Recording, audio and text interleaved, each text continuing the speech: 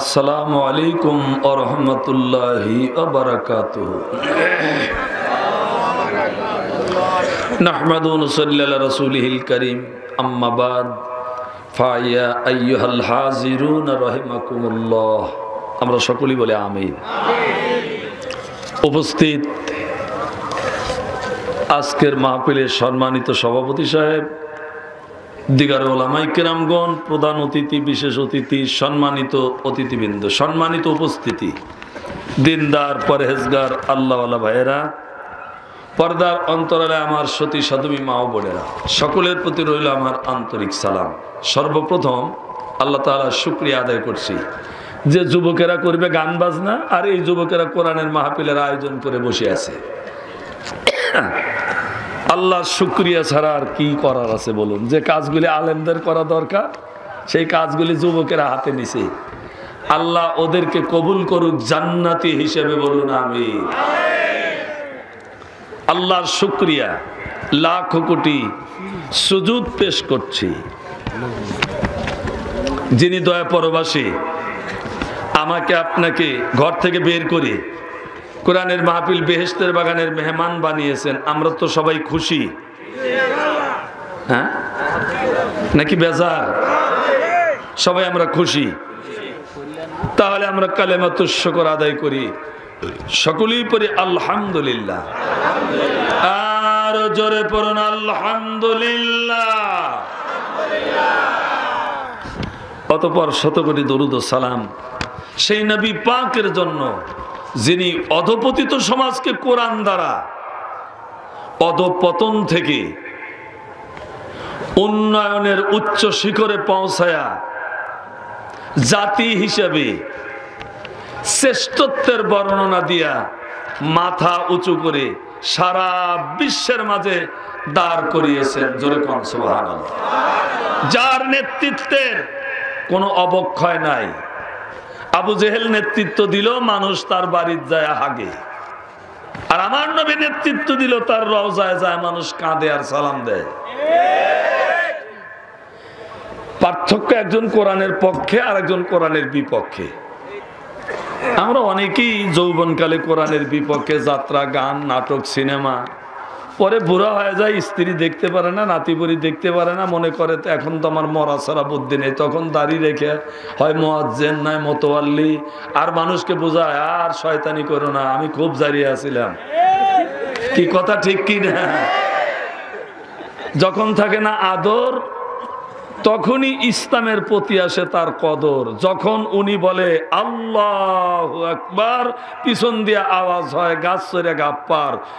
ইমাম কয় গাছ ধরে বাইর কর, কারণ তো চট নষ্ট করার জন্য আসছে। ওই সময় আমরা ইসলামের প্রতি মহাব্বত দেখাই। আর যৌবনকালে 420 420, ঠিক কি না বলো? আমরা ওই নবীকে ভুলি নাই, বলবো না, ভুলতে পারি না। তার তাহজিব, তামাদ্দুন, শিষ্টাচার, ভদ্রতা, আচার আচরণ বিশ্বনন্দিত। সুবহানাল্লাহ বলবেন না? যিনি আমাদের মাঝে রেখে গেছেন 30 পারা কোরআন। এটা মুসলমানদের সংবিধান, এটা ওয়াজের কিতাব। এই মাওলানা কোন জায়গায় আছে এটা ওয়াজ করে টাকা কামাই করে খাওয়া লাগবে? আমি পাই নেই। দোয়া, তাবিজ, কবজ, পানি পড়া, ওই চাল পড়িয়া চোর ধরা আর কোরআন গুরানো, এগুলো আমি কোরআন শরীফের ভিতরে পাইনি। ঠিক, কোরআন আমাকে ডমিনেট করবে, শাসন করবে, আর আমি হব জান্নাতি মেহমান। এছাড়া কোরআনের কোনো ভূমিকা নাই। চোর ধরার জন্য আসে নাই, চুরি বন্ধ করার জন্য আসছে।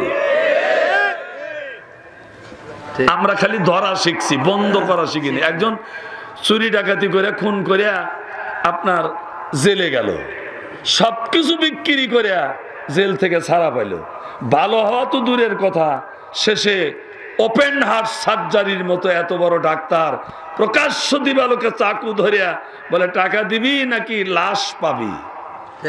তাহলে আমাদের ট্রেনিংটা হয়ে গেল উল্টা উল্টা হয়ে গেল। থানায় যায় ভালো হবে, চুরি করে থানায় যায় ডাকাত হয়ে বাড়ি হয়, আর দোষ দেয় মাওলানাদের। টুপিওয়ালা দাড়িওয়ালাদের দোষ। আরে দোষ তো হবেই, কারণ তুমি হওয়ার পরে আমরা ফ্রি আজান দিছি শীতের দিন, কি যে কষ্ট, 5 টাকাও দেয় নাই, রিক্সা ভাড়াও দেয় নাই, অথচ আজানটা নিছে ফ্রি। ঠিক, লক্ষ লক্ষ টাকার কোরবানি কেনে আমরা জবা করি ফ্রি। আবার এমন ব্যারাম হয়ে মরে, একটু ধোয়াতে গেলে পক্কত করে হাইয়ে ফেলায়, সে যে গন্ধ আসমানে থাকলেও আপনার দম বন্ধ হয়ে যাবে। আবার একটু তোলা যায় না, মুতে ফেলায়, সেটাও পরিষ্কার করি। আবার 3-4 ঘন্টা আপনার কাফন পরায়া দাফন করে জামা কাপড় নষ্ট করে শেষে দালালি করে বেহেশতে দিয়া বাড়িতে আসি, চাইলে না পয়সা দেয় না, সব কাজ করি ফ্রি। আর ওই সুযোগে ওরা টুপি দাড়িওয়ালাদের গলায় দিতেছে দড়ি। নাটক বাদ দাও, নাটক বাদ দিয়া ভালো হও। আমরা বাংলার আলেমেরা হরতাল ডাকছি, তোমাদের মতো মানুষের জানাজা করব না, যদু করি একটা দোয়া পারব না, শুয়ার আর কুত্তার মতো বিনা দোয়ায় পুঁতে থব। ঠিক,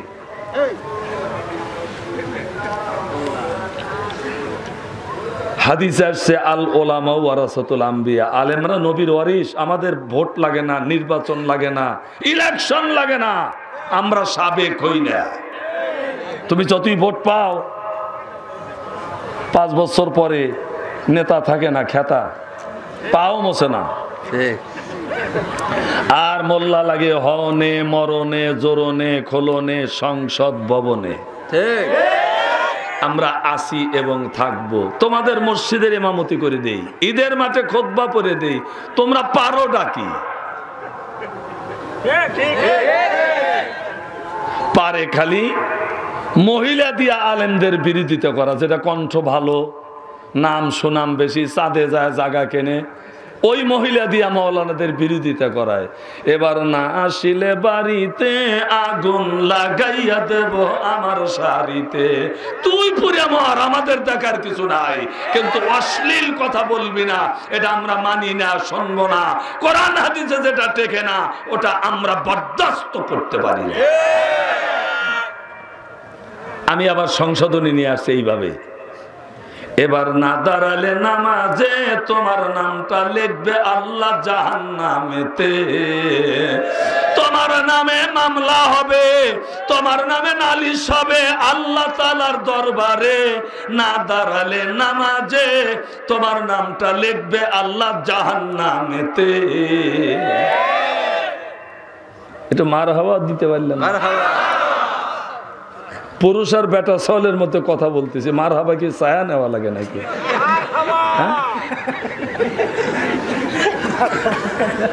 অন্যায় অশ্লীল কথা কিয়ামতের ময়দানে বিচার হবে। আল ইয়াউমা নাখতিমু আলা আফওয়াহিহিম ওয়া তুকাল্লিমুনা আইদিহিম ওয়া তাশহাদু আরজুলুহুম বিমা কানু ইয়াকসিবুন। আল্লাহু আকবার।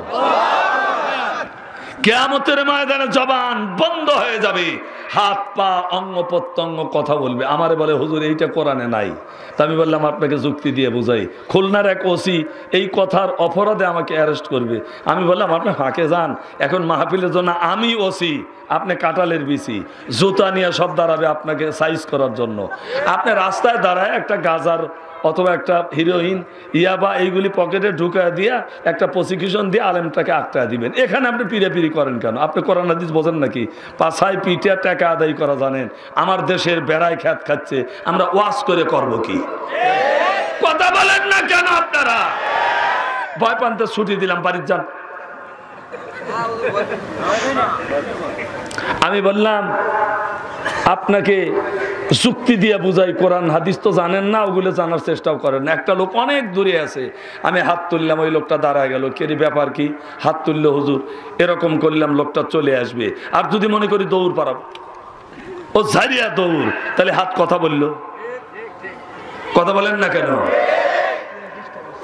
আপনি যদি মনে করেন ভালোবাসা করছি, অনেক দিন হলো কথা বলতে পারি না, ওই যে দেখা যাচ্ছে লোকও তো অনেক, এখন ওনাকে রাত 12টায় তালতলায় আমি কিভাবে পাই?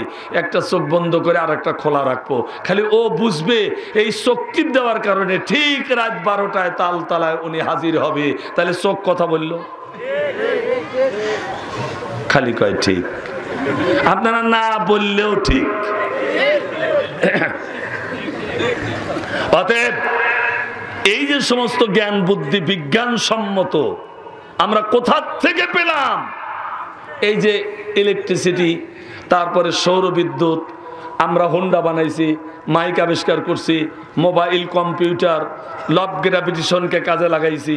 এত বিজ্ঞান যে আপনার সার পোকার মতো একটা প্লাস্টিকের রোবট বানায় নাকের ভিতরে ঢুকায় ভিতরে অপারেশন করবে, আর অজ্ঞান করা লাগবে না। আপনার কলন পদ্ধতি চালু করছি, এক জাতের ভেড়া, এক জাতের ঘোড়া, এক জাতের গরু, এগুলো আমরা বানাতে পারতেছি। এটা হলো কলন পদ্ধতি।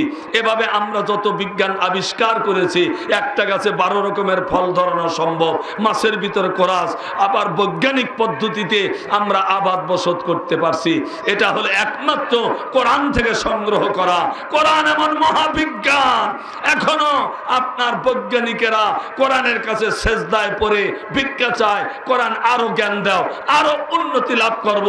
কোরআন কারুর দুয়ারের এলেম ভিক্ষার ফকিরি না। চিল্লায় বলুন ঠিক কিনা? জানাই লাখো কোটি দরুদ ও সালাম আমরা সকলে পড়ি সাল্লাল্লাহু আলাইহি ওয়াসাল্লাম। মাহফিলে যারা উপস্থিত আছেন সকলের দৃষ্টি আকর্ষণ করছি, সোনা ভাই আপনারা সকলে ভালো আছেন তো? আমি আপনাদের সকলের সার্বিক জীবনের সুখ সমৃদ্ধি মঙ্গলময় জীবন কামনা করি। শাহানশাহ রাজা ধীরাজ আল্লাহ তাআলার দরবারে তিনি যেন আপনাদের সকলকে সুখী সমৃদ্ধি মঙ্গলময় জীবন দান করেন, বলুন আমিন। আর আপনারা একটু দোয়া করুন কাউসারি সাহেব যেন কোরআন হাদিস থেকে দুটি কথা বলতে পারে, আল্লাহ যেন তৌফিক দেয়। আর একবার আর একটু জোরে বলুন, ইযা তুরিয়াল কুরআনু ফাসতামিউ লাহু ওয়া আনসিতু লাআল্লাকুম তুরহামুন। যখন যেখানে কোরআনের আলোচনা করা হয় সেখানে আল্লাহর রহমত আসে। আমরা আল্লাহর রহমতের বেষ্টনীতে বসতে পেরেছি। আমরা যদি আদব দেখাই, কোরআন শরীফ ছুঁয়ে বলতেছি সে মারা যাওয়ার আগে আউলিয়া হয়ে মারা যাবে। কোরআনের মর্যাদা দিবে যে আল্লাহর ওলি হয়ে মরবে সে। এক বিন্দু রহমত যদি হরিণের ভিতরে পড়ে মৃগ নাভি কস্তুরী হয়। এগুলা চেনেন কিনা জানি না। আলহামদুলিল্লাহ আমরা সবাই পড়ি আলহামদুলিল্লাহ। আল্লাহু আকবার। আমরা এ যাবৎ পর্যন্ত বাইরের কাছে যে বক্তব্যগুলি শুনলাম তার যদি ব্যাখ্যা দেয় আমার 11 দিন নষ্ট করা লাগবে, এত সময় তো পাবো না। এক একটা বক্তব্যের ভিতরে ব্যাখ্যা আছে, অনেক বক্তব্যমুখী করা। বক্তব্যের পয়লা কর্মী, মাদ্রাসার পয়লা কর্মী, মসজিদের পয়লা কর্মী, মমিদের পয়লা কর্মী, মুক্তাদির পয়লা কর্মী, মুসল্লির পয়লা কর্মী, মসজিদের পয়লা কর্মী, মুরিদের পয়লা কর্মী, মক্কার পয়লা কর্মী, মদিনার পয়লা কর্মী, আমার নবীর নামের পয়লা কর্মী, মউতের পয়লা কর্মী। অতএব মুসলমান যারা এই মিমের সাথে সম্পর্ক থাকবে, কেলাবগরের সাথে নয়, গান বাজনার সাথে নয়, অন্যায়ের সাথে নয়। আমি যদি এই ব্যাপারে একটা ধারাবাহিক আলোচনা করি, একটা ফুটান্ত গোলাপের মতো একটা উপহার চলে আসবে, ডায়মন্ডের মতো একটা উপহার চলে আসবে, স্বর্ণ অলংকারের মতো একটা উপহার চলে আসবে, যিনি আব্দুল কাদের জিলানী রহমাতুল্লাহ আলাইহি মায়ের পেটে কোরআন শরীফের হাফেজ হয়েছে। জোরে কোন সুবহানাল্লাহ। মা যদি ভালো হয় পেটের সন্তান ভালো হবে। ওয়াজ করে কি ভালো করা যায়? পিঠা কি ভালো করা যায়? এত প্রশাসন, এত থানা, চোর বন্ধ হয় না। হুজুরদের দোষ দিয়ে করবেন কি? আমরা তো কোনোদিন বলি না চুরি করো, ডাকাতি করো, সন্ত্রাসী করো। আমরা বন্ধ করার ওয়াজ করি, কিন্তু বারে কিসে? মা খারাপ, খেত ভালো, ফসল ভালো, মা ভালো, সন্তান ভালো। তাহলে এই ব্যাপারে কিন্তু একটা বক্তব্য আছে, আছে না ভাই? মক্তবমুখী করা, কোরআনমুখী করা, অর্থাৎ একটা জীব জানোয়ারকে ট্রেনিং দিলে সেই ট্রেনিং কিন্তু বলে না। আপনারা সার্কাস দেখেছেন, এই সার্কাসে অনেক প্রাণী থাকে, সে প্রাণী দিয়ে আপনাদেরকে খেলা দেখায়। এর মানে আপনারা বিনোদন বা আনন্দ উপভোগ করেন তা না, ওখান থেকে আপনাকে শিখতে হবে। পিপিলিকা 6 পায়ে পিলপিল করে চলে, ওখান থেকে শিখতে হবে। আকাশ থেকে শিখতে হবে, জমিন থেকে শিখতে হবে। তালাবুল ইলমি ফরিদাতুন আলা কুল্লি মুসলিমিন আল মুসলিমাতে। ইলম শিক্ষা করা প্রত্যেকটা নর এবং নারীর জন্য ফরজ। জোরে কোন সুবহানাল্লাহ। আমরা শিখাই কি হারমোনিয়াম, ডুগি, তবলা, অর্থ সম্পদ আসে ওই সমস্ত পায়কারা যারা ওই ড্যান্স মাস্টার, যারা ওই আপনার কি মাস্টার, ওই যে হারমোনিয়াম শিখায় এই মাস্টার, ওনারা আবার ওইটা শিখা ইসলামের বিরুদ্ধে, কোরআন হাদিসের বিরুদ্ধে কিছু অশ্লীল কথা সমাজে ছড়ায়, আর সমাজের মানুষ ওর প্রতি আকৃষ্ট হয়। গু যদি সূচের আগায়ও হয়, ওটা যদি সালসার ভিতরে দিয়ে বলা যায় 80 বছরের বুড়া 24-25 বছরের যুবকের ন্যায় ক্ষমতা পাবে, নবপোষ্টাই হালুয়া, কিন্তু ওর ভিতরে আছে একটা সূচের আগার পরিমাণ গু, ওইটাকে খাওয়া যাবে? সুপরিকল্পিতভাবে ইসলাম ধ্বংসের কিছু, ওই যে আপনার কিন্ডার গার্ডেনের কথা যে বলা হয়েছে, আসলেও সকালবেলা সেই মক্তবটা উঠে যায়। আজকে সত্যি অবস্থাটা আমরা বেগতিক। আপনি কোরআন শরীফ পড়বেন, নামাজ পড়বেন, সকালবেলায় হারমোনিয়াম শুরু হয়। তোরা তো ভুলেই গেছিস মল্লিকাদের নাম, সে এখন ঘুমটা পরে দূরের গায়ে বধূ বেসে যায়, যেদিন গেছে সেদিন কি আর ফিরিয়ে পাওয়া যায়, ওর অত্যাচারে সকালবেলা কোরআন পড়াই দায়। এখানে প্রতিবাদ করতে হয়, তুই তো ভুলেই গেছিস, সেরি তুই তো ভুলেই গেছিস আল্লাহ নবীর নাম। নবী আমার মদিনাতে আছে শুয়ে, কে করে তার কাম, হারমোনিয়াম আর বাজাস না, তোকে ইবলিস দিছে পাম। মানে একটা কথা হলে তো তার একটা প্রতিবাদ চাই। হাসেন কেন? কথা শুনে হাসেন কেন আপনারা? খারাপ বলি নাই তো। ইসলাম মানেই তো প্রতিবাদ, বিপ্লব। ইসলাম মানেই ন্যায় চাই, অন্যায় বন্ধ করো। ইসলাম মানে কি পাগড়ি, টুপি, ওয়াজ করা, হুজুরের খেদমত করা, পীরের বাড়ি হাদিয়া দেওয়া, এইগুলি কি ইসলাম নাকি? আমি তো বলছি কোরআন শরীফ ওয়াজের কিতাব না। কোরআন ডমিনেট করবে, কোরআন শাসন করবে, কোরআন আমাকে আপনাকে পরিচালনা করবে। আমি হব জান্নাতি মেহমান। জোরে কোন সুবহানাল্লাহ। আপনি একটা সুন্দরী হলেন, কণ্ঠ ভালো, হারমোনিয়াম শিখছেন, আপনি এই কথা কোন গানে বললেন? যৌবন নদীতে আমার জোয়ার এসেছে, ঢেউ দিও না, ঢেউ দিও না, মরে যাব, তুফান উঠেছে। এটা গুলি করে মারা ফরজ। বলতে হবে কোরআনের মাহফিলে লোকের জোয়ার এসেছে, নিষেধ করো না তুমি যাবে দোজগে, মানা করো না তুমি যাবে দোজগে। আসলে দেশ যদি হয় ডিজিটাল, ওয়াজও করা লাগে ডিজিটাল। ওই মাওলানারা পাইছে এক পুরানা ওয়াজ, নামাজ পড়ো, রোজা করো মমিন ভাই, নামাজ ছাড়া বেচতে যাওয়ার উপায় নেই। ও নামাজ বোঝেই তো না, ওকে বুঝাও, ট্রেনিং দাও। যেমন বাইজিদ বোস্তামি রহমাতুল্লাহ আলাইহির মা ছেলেটাকে নামাজ শিখাইছে, যায় নামাজের নিচে মিষ্টি দিছে। আমাদের কোন মা সন্তানকে নামাজ পড়াতে মিষ্টি দেয়? ইয়াবা, ফেন্সিডিল, গাঁজা, তাস, জুয়া, হাউজি, লটারি, ওগুলা যাবে না। তোমার সন্তানকে নামাজ শিখাও কয় বছর থেকে। এখন এসে বলে আমার বেটা আমাকে দেখতে পারে না, মাকে ধরে মারছে। আমি বললাম ডবল মারা ফরজ, তুই আসল কামটা করিস না, তুই মার খাবি না তো কি খাবি তুই? 150 টাকা বাসা ভাড়া করছে, বৃষ্টি নামে 1 ঘন্টা, 3 ঘন্টা বৃষ্টি পরে, ল্যাপ খাতা ভিজে শেষ। বাসাওয়ালা আসছে, লোকটা রাগে গেছে, এই মিয়া কি বাসা ভাড়া দিছাও? হ্যাঁ, এই পানি পরে সবকিছু ভিজে গেছে। বাসাওয়ালা বলে 150 টাকার বাসা ভাড়া, পানি পড়বি না শরবত করবি?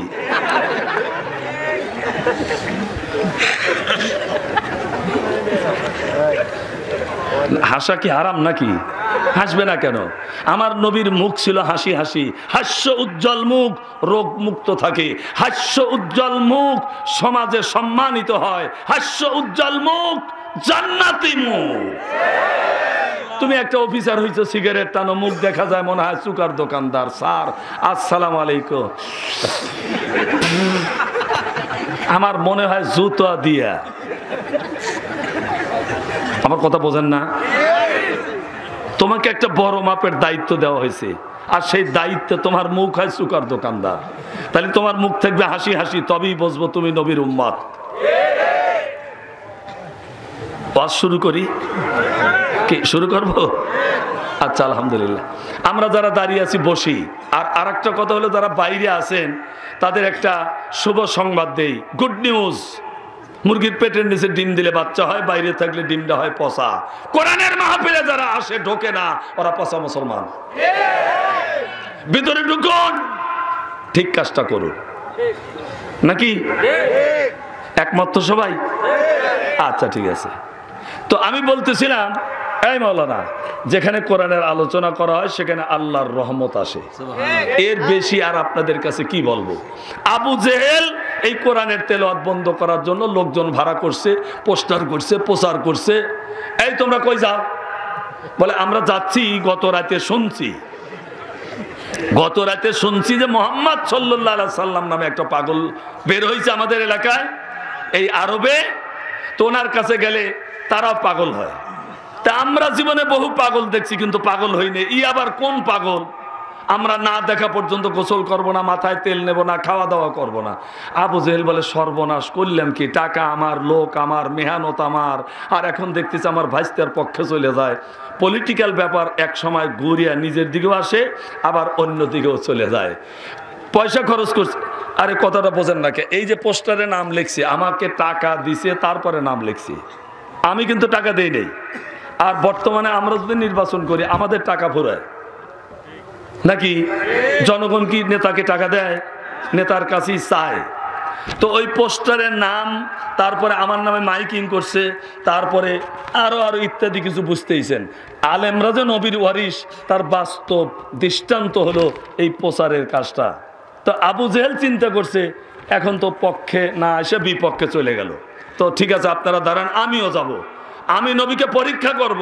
যা বলছে মুঠের মধ্যে কি, আমার নবী কি গণক? কথা বলেন না কেন? আল্লাহ শিখায় দিল, আল্লাহ জানায় দিল, আল্লাহ বুঝায় দিল। ডাইরেক্ট কানেকশন কার সাথে? আমার নবীর। কার সাথে কানেকশন? জোরে বলুন, কার সাথে? সাহায্য করে কে?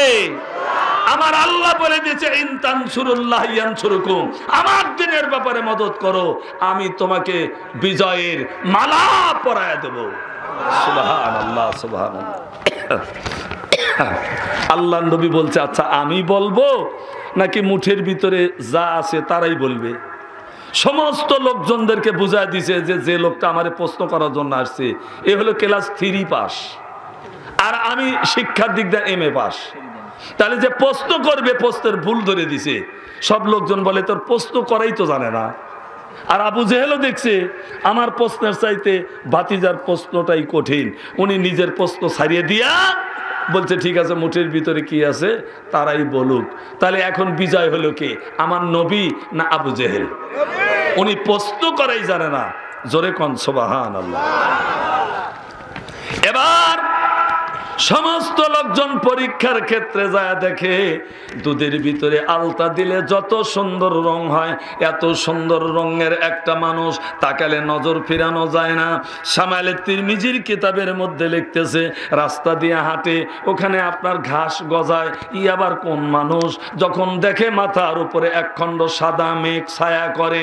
শুধু তাই নয়, ওই রাস্তা দিয়া আমার নবীর নবুয়তের ঘেরান পাওয়া যায় 40 দিন। 3 দিনকার ক্ষুধার্ত মানুষ যদি আমার নবীকে একবার দেখে, সঙ্গে সঙ্গে বলে আমার আর ক্ষুধা নাই। সুবহানাল্লাহ, জোরে কর। এমন নবীর উম্মত আমরা। আমাদের তাহজিব তামাদ্দুন, শিষ্টাচার, ভদ্রতা, আচার আচরণ কত ভালো হওয়ার কথা ছিল। একটু শুনুন, কিয়ামতের ময়দানে আমার আল্লাহ হবেন বিচারক। সর্বপ্রথম নূহ আলাইহিস সালামের আল্লাহ বিচার করবেন। আল্লাহ বলবেন, পয়গম্বর নূহ, তুমি দুনিয়াতে এসে আমি আল্লাহ আমার জন্য তুমি কি করেছো? বলে 950 বছর তাবলীগের দাওয়াত দিছি। কত বছর? 950 বছর। কম হলো? আল্লাহর নবী বললেন, আল্লাহ বললেন বললে তো হবে না, সাক্ষী নিয়ে আসো। ওয়াশাহিদু ওয়া মাশহুদ, সূরা বুরুজ, সূরা বুরুজ। আল্লাহ বললেন সাক্ষী এবং স্বাক্ষরের কসম। আচ্ছা ভাই বলুন তো, আমাদের দেশে 11 বার, 13 বার 19 বার হজ করছে এমন হাজিও মাত্র 50 টাকার জন্য কোটে মিথ্যা সাক্ষী দেয়। আছে না এরকম জানোয়ার? মাত্র 50 টাকা। আমাদের দেশে একটা বিড়ির জন্য মানুষ হত্যা হয়, আছে না নাই? ওদের তো কথা বলবো না, আমরা একটু কালেমার জিকির করে নিই। লা ইলাহা জোরে,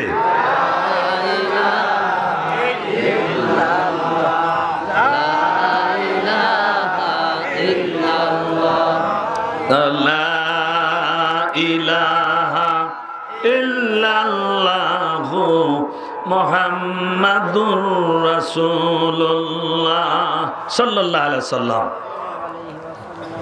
পয়গম্বর নূহ আলাইহিস সালাম সাক্ষী খোঁজার জন্য বের হলো। আল্লাহ হবে হাকিম, নবী রাসূল হবে উকিল, আমরা হব আসামি। বাদী ছাড়া তো হাসরের ময়দানে বিচার হবে না, দেশেও তো বাদী ছাড়া বিচার হয় না। তাহলে আপনারা প্রশ্নের উত্তর দেন, হাসরের ময়দানে আমাদের বিরুদ্ধে বাদী কেডা?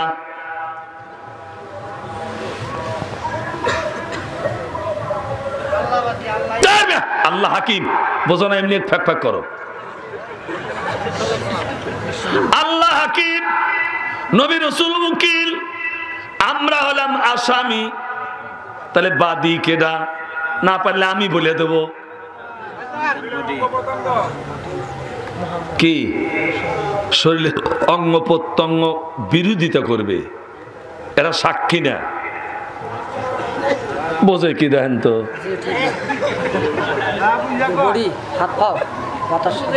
এরা বিরোধিতাকারী। আল্লাহ বিচার করলো নূহ আলাইহিস সালামকে। ওদিকে গেলাম না, বোঝেন না, পারেন না, খামাখায় ওই দিকে আমি আলোচনা নিয়ে বিতর্কিত হতে যাব না।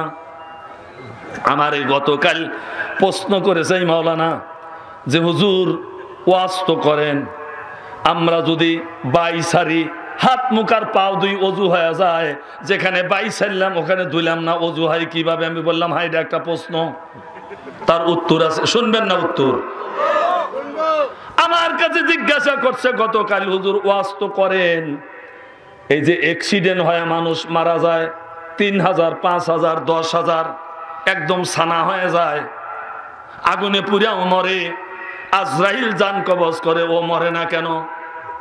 আমি বললাম ভাই এটাও তো একটা প্রশ্ন, ওখানেই তো জান কবজ করে। এই মাওলানা, ওখানেই তো জান কবজ করে। আক্তার ভাই কথা বুঝতেছেন না? বেলালি ভাই কথা বুঝতেছেন না? আপনাদেরকে বুঝাতে পারতেছি। রওনা দিছি, কোনো উত্তর না দিয়ে একজন বলে হুজুর থামেন, মানুষ মরে যাবে, হাসরের ময়দানে আল্লাহ তুলবে, তো বেসন ছাড়া তো আবাদ হয় না, তো মানুষের বেসন কোন জায়গায়? আমি বললাম আমাকে ওয়াজ করতে যাইতে দাও, এসব প্রশ্ন উত্তর আমার দেওয়া কঠিন। কোন বিশ্ববিদ্যালয় তোমরা পড়ো? ওখানে তো আমি পড়ি নাই, ওখানে আগে পড়ি। বলে সে আবার কেমন? আমি বললাম ছেলেদেরকে বেয়াদবি দেখলে মাস্টার বলে তোদের পড়াবো না, তোরা বেয়াদব। এক ছাত্র বলে স্যার যদি না পড়ান তাহলে আপনাকে ছুটি দিলাম, বাড়ির যান। ছাত্র হয়ে যখন মাস্টারে ছুটি দেয়, মাস্টার তো রাগিয়া বোম বলছে, এই বেয়াদবরা, তোরা একটা স্কুল খোল, ওই স্কুলে আমি পড়ি, তারপরে তোদেরকে শিখাবো। এক ছাত্র বলছে আমাদের স্কুলে পড়তে হলে ইন্টারভিউ দেওয়া লাগবে ভর্তির বেলায়, ধর ইন্টারভিউ। ছাত্র বলতেছে স্যার বানান করেন তো। মাস্টার দেখছে তোদের স্কুলে ইন্টারভিউ দিয়া ভর্তি হওয়ার যোগ্যতা আমার নাই, পড়াবো কি?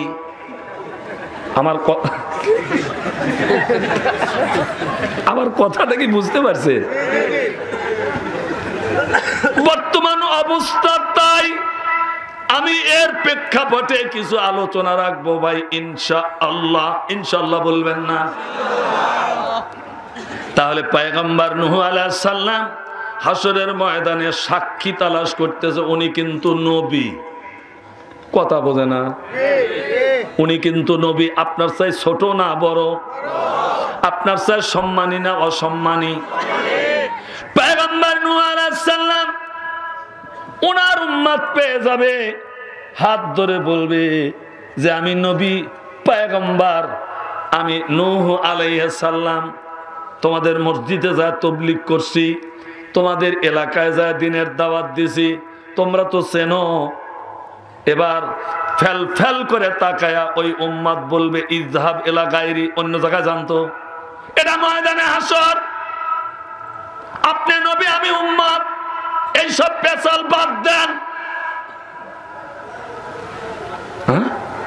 বলে কি দুনিয়াতে বিপদে পড়ে দেখেন যে স্ত্রীর জন্য বাড়ি গাড়ি নাকে কাপড় দিয়ে ফাঁকে দাঁড়ায়, আল্লাহ খাতেমা বেল খায়ের করো, বেরাম তো আপন না, স্বামী আপন, নিয়ে যাও আল্লাহ নিয়ে যাও, আসো না দেহ।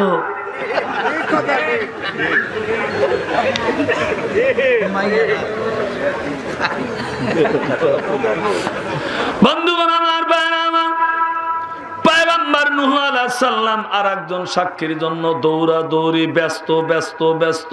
আখিরি জামানার একজন নবীর উম্মত বলবে দাঁড়ান নূহ আলাইহিস সালাম, আপনি কে? বলে আমি আখিরি জামানার নবীর উম্মত। আমারে চিনলেন কিভাবে? বলে কেন চিনবো না?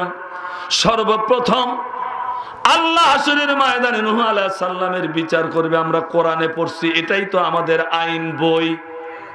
অমনি থাবা দিয়ে হাত ধরে বলবে একটু সাক্ষী দেওয়া লাগবে। বলে 100 বার দেব। আল্লাহ বলবে তুমি তো এই জামানার লোক না। বলে ওই জামানার লোক হওয়া লাগবে কেন? যত জামানা, যত যুগ, যত জ্ঞান, যত আইন, যত বই পুস্তক সব আল্লাহ তুমি কোরআনের ভিতরে দিয়ে দিছ। সবকিছু কোরআনে আছে না নাই? এই মাওলানা কথা বলেন না কেন? কোরআনে সবকিছু আছে না নাই? আমারে থানায় দেন, আমি ওসিগিরি করতে পারবো। একটা ওসি এনে দেন এখানে ওয়াজ করার জন্য, ইমামতি করতে গিয়ে সূরাই পড়তে পারবে না, আর পায়জামা নষ্ট হয়ে যাবে। জারি দিয়া যা করান যায় তা না করায়া আমরা ওই দায়িত্বটা অন্যের হাতে তুলে দিয়েছি। মহিলারা আজকে পুরুষের দায়িত্ব পালন করতেছে। ঠিক, আমার ভয় নাই। ওরা যদি আইন করে কোনো সময় যে আমরা মসজিদে ইমামতি করব, আমি তো বাঁচিয়ে গেলাম, খুতবা দেওয়া বাঁচলাম, একটা টেনশন মুক্ত হইলাম। কিন্তু তোমার মতো সুন্দরী মহিলা ঈশান নামাজ পড়ে খালি পেটে বাড়ির যাও কিভাবে? মাগরিবে তোমার নিরাপত্তা দেয় কেডা? আর ফজরে তোমার সিকিউরিটি দেয় কেডা? ইমামতি নিয়ে দেখো। আমার এলাকায় এক মাওলানা ওয়াজ করতেছে, আমি বসে শুনতেছি। পুরানা মাওলানা তো, ওখান থেকে কিছু পয়েন্ট পাওয়া যায়। কিন্তু মাওলানা যে মার খাওয়া ওয়াজ করবে তা তো আমি জানি না। আমি জারিয়া তো ওর খ্যাত পাতাইলে ওনার ওয়াজ শুনে কি ওয়াজটা করছে শুনবেন না? বলবো? এই মাওলানা আব্দুল মান্নান ভাই বলবো? ঝুঁকি তোমার আমার না কিন্তু। হ্যাঁ, মাওলানা ওয়াজ করতেছে, একটা হিন্দুর ছেলে 5 ওয়াক্ত নামাজ পড়ে। এই ছেলে তুমি 5 ওয়াক্ত নামাজ পড়ো। বলে এই কথা আর বলবেন না, আমার মা ট্রেন ধরবে, সকালবেলা রওনা দিছে। রাস্তার মধ্যে একজন মুসলমান, হ্যাঁ হ্যাঁ এটাও বলে দেওয়া লাগবে আপনার এই ধরনের বেটা সওয়াল, এই ধরনের পুরুষ। সি সি সি, ফাঁকা পাইছে, আমার মাকে ট্রেন ধরতে যাবে, ওই মুসলমানের সাথে আমার মায়ের, হ্যাঁ তাও বোঝে না, বুঝছেন? আমি মুসলমানের পর্যন্ত, আমার মা হিন্দু হলে কি হবে? আজান হলে আমার ভালো লাগে না, তাই আমি মসজিদের দিকে দৌড়াই। এবার এই মাওলানা বলতেছে, ও মুসলমানেরা, তোমার মায়ে কোন হিন্দু ধরছিল রাস্তায় যে তোমরা মসজিদে যাও না? আমি বললাম এ তো মায়ের খাওয়ার তাল। কথাটা যদিও খারাপ, দুঃখের কারণে এই কথাটা বলছে। আহ্বান হলো আল্লাহু আকবার, আল্লাহু আকবার, আজানের শব্দ, আল্লাহ মহান, আল্লাহ বড়। হাইয়া আলাস সালাহ, আসো নামাজের দিকে, হাইয়া আলাল ফালাহ, এই নামাজি কল্যাণ হবে, কল্যাণ হবে, মঙ্গল হবে। এইটা শুনে আমরা যাই না, আমরা শুনি কোনটা? বাতাস কর, বাতাস কর, মাথায় পানি ডাল তোরা, যা করবে আর তা কইরা গেছে আমার বন্ধু মনচোরা। এটা একটা খাঁটি বেশ্যা মেয়ে লোকের মুখ দিয়ে শোভা পায়, ইমানদার মেয়েদের মুখ দিয়া এই ধরনের বাজে কথা বের হবে না। ঠিক বন্ধু বানালাম, আল্লাহ তাআলা বলবেন, ও আখিরি জামানার নবীর উম্মত, হাদিসে আছে না যে আখিরি জামানার নবীর উম্মতের মধ্যে একজন হক্কানি আলেমের মর্যাদা বনি ইসরাইল কওমের ৭০ জন নবীর চাইতে ইজ্জত বেশি। আলেমদের মর্যাদা বেশ্যার চাইতে কম হয়ে গেছে। দেখতেই পারে না, মনে হয় আমরা জঙ্গলের শিয়াল, কথা কয় না। বন্ধুগণ আমার, স্বর্ণের আংটি যদি কোনো সময় গুর ভিতরে পড়ে যায়, ওইটা যদি তুলে গু সহ স্বর্ণকারের কাছে দেন, আর উনি পরিষ্কার করে একটা কোষ্ঠী পাথরে ঘষা দিয়া যদি টেকে, এটা সোনা গুর ভিতরে পড়ে গেছে, তাই জন্য কি তার দাম কমে? রসগোল্লা যদি গুড় ভিতরে পড়ে, আপনার কোনোভাবে খাওয়ার মতো পরিস্থিতি কি করা যায়? গু যদি ঘি দিয়া ভাজা যায়, খাবে?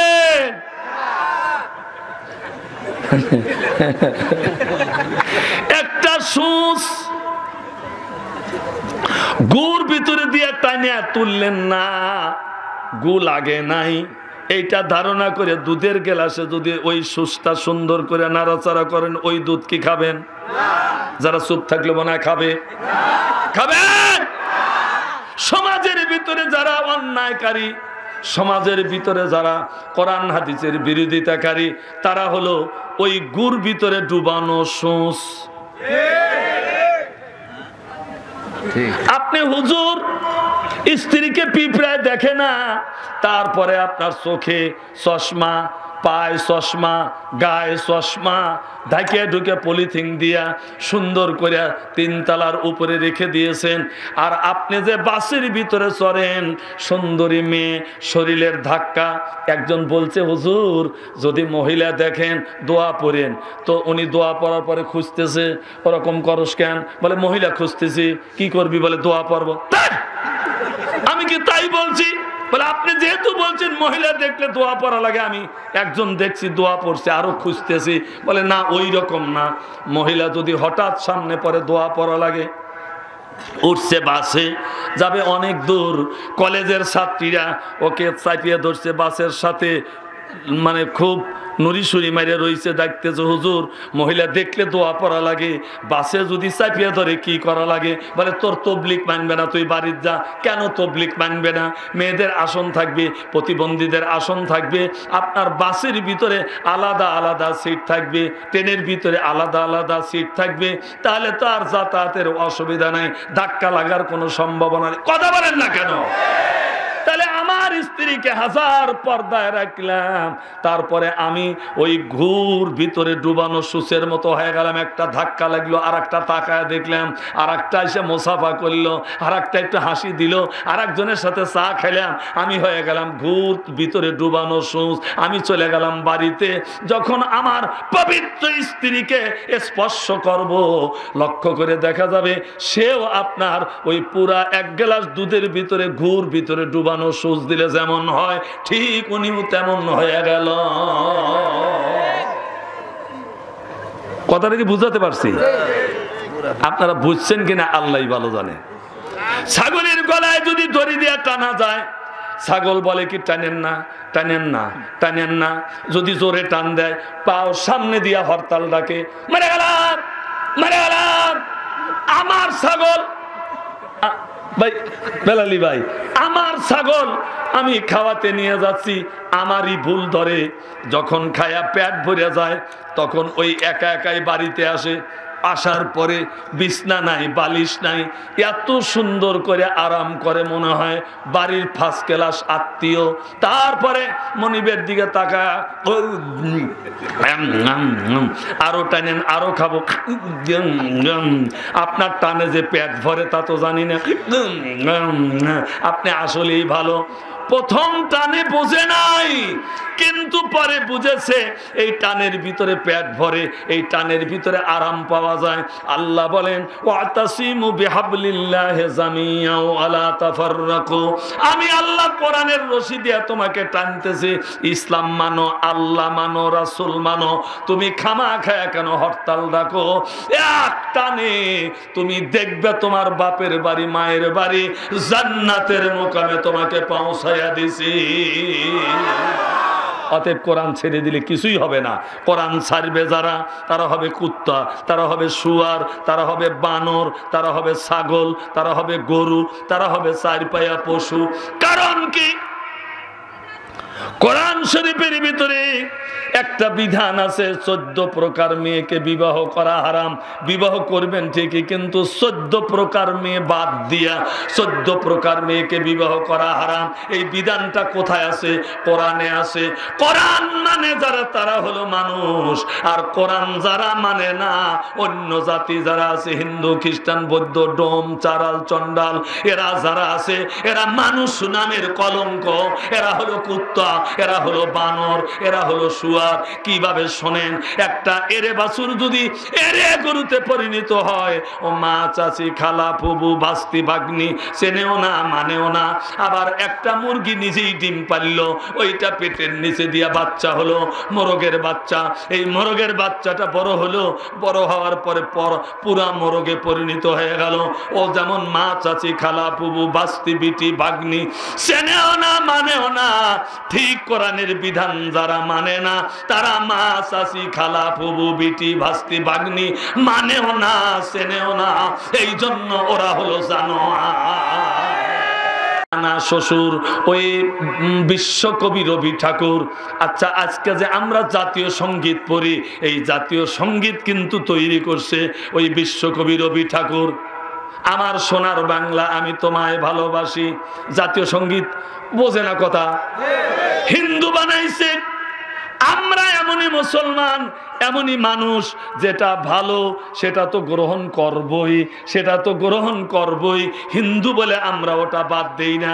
আর তোমরা হিন্দু 3 জন শতকরা, ক্ষুধা লাগলে তোমাদের হোটেলে রিক্সা ভাড়া দিয়া খাও, আমরা তোমাদের দই খাই, তোমাদের দোকানের পান খাই, তোমাদের শিক্ষক নিয়োগ করি, তোমাদের মতো দর্জি দিয়া আমরা কাপড় চোপড় বানাই।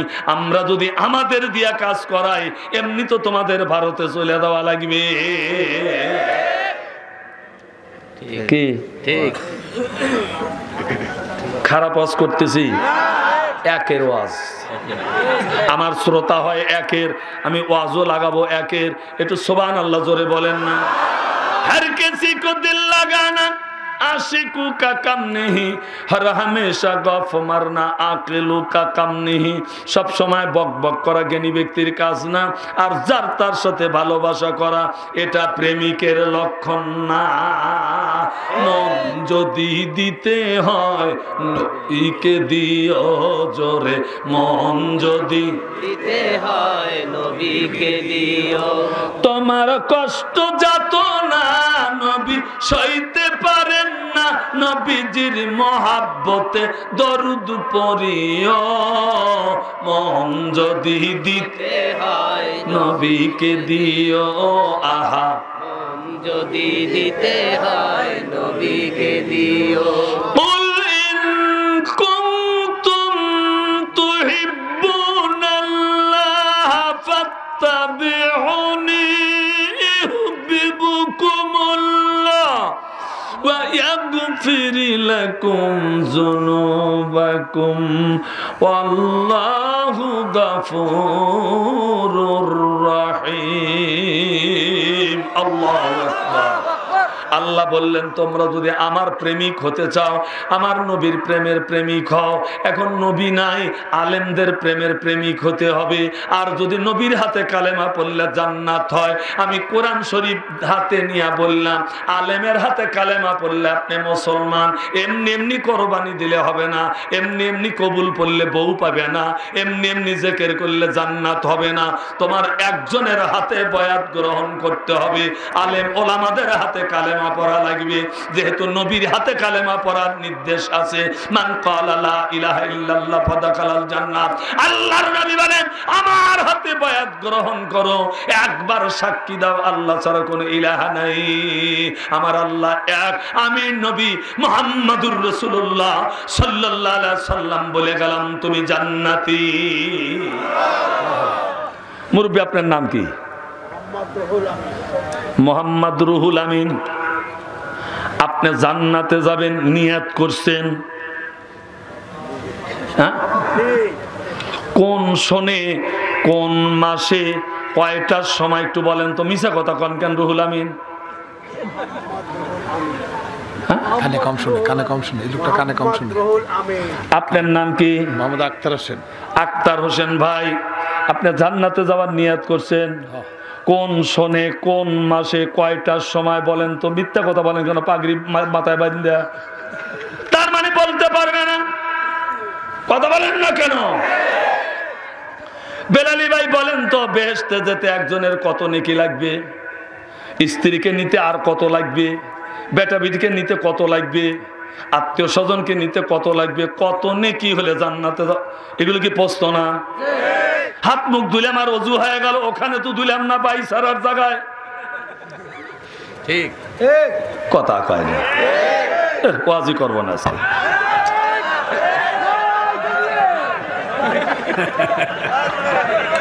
না না, নারায় তাকবীর দিছে, নারায় তাকবীর দিছে, ওয়াজ করাই লাগবে। আসলে আমি উঠে যাওয়ার জন্য উঠি নাই, আপনাদেরকে অ্যালার্ট করলাম। নারায় তাকবীর, নারায় তাকবীর।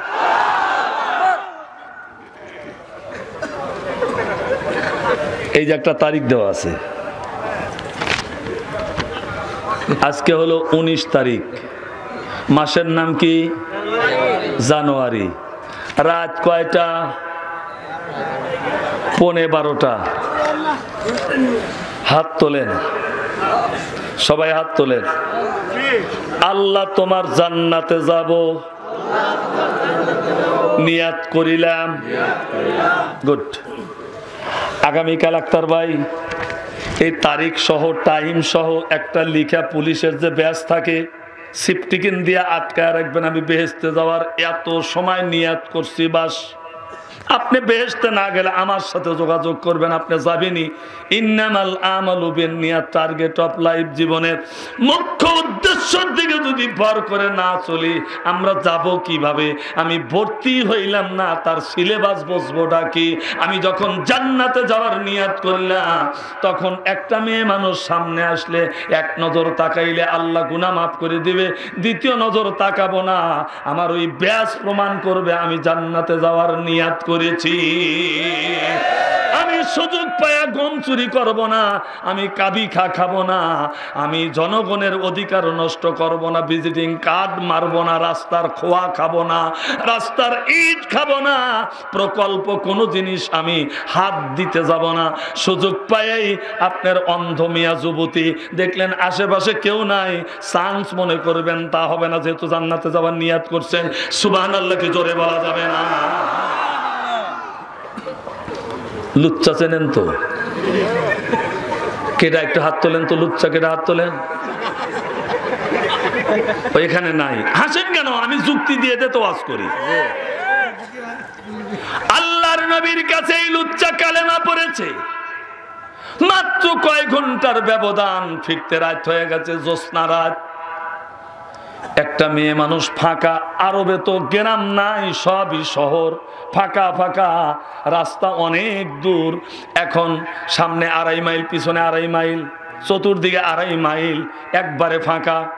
এখন এই মেয়েটা লক্ষ্য করে দেখলো, কাম তো খাম, এ তো লুচ্চা, আমি তো চিনি, একবারে টার্গেট করা লুচ্চা, ভয়ে কাটতেছে।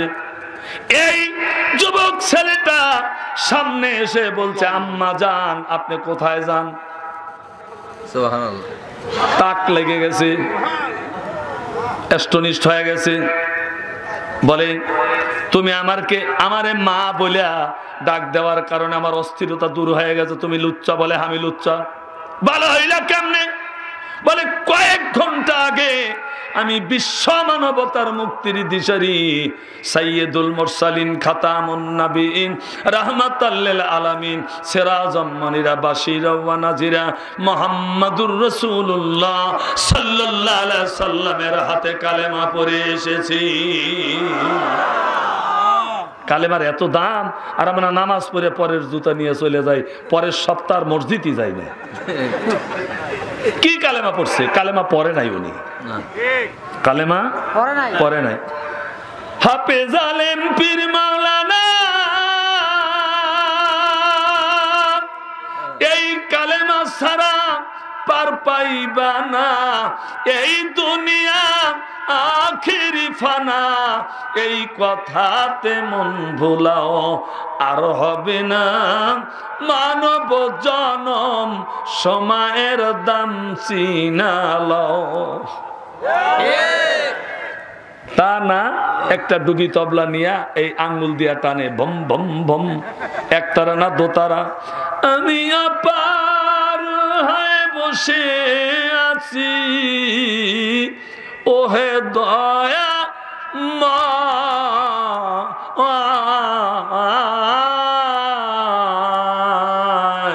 পারে লয়ে যাও আমায়, তো গুড়ায়া ডুবা দেওয়া দরকার। কাম নাই কাজ নাই, কথার বেলায় ঠনঠনা, মসজিদ ঘরে আল্লাহ থাকে না। বাবা বাবা, মসজিদ ছাড়া আল্লাহ পাবে না। যত বাজাও হারমোনিয়াম, যত বাজাও টুকি তবলা, মরার পরে তাল পাবে না, মসজিদ ছাড়া আল্লাহ মেলে না গো, মসজিদ ছাড়া আল্লাহ পাইবা না। আর সুয়াররা কয় মসজিদে গেলে আল্লাহ মেলে না, মসজিদ ঘরে আল্লাহ থাকে না, বাইরিয়ান দরকার জুতা দিয়া।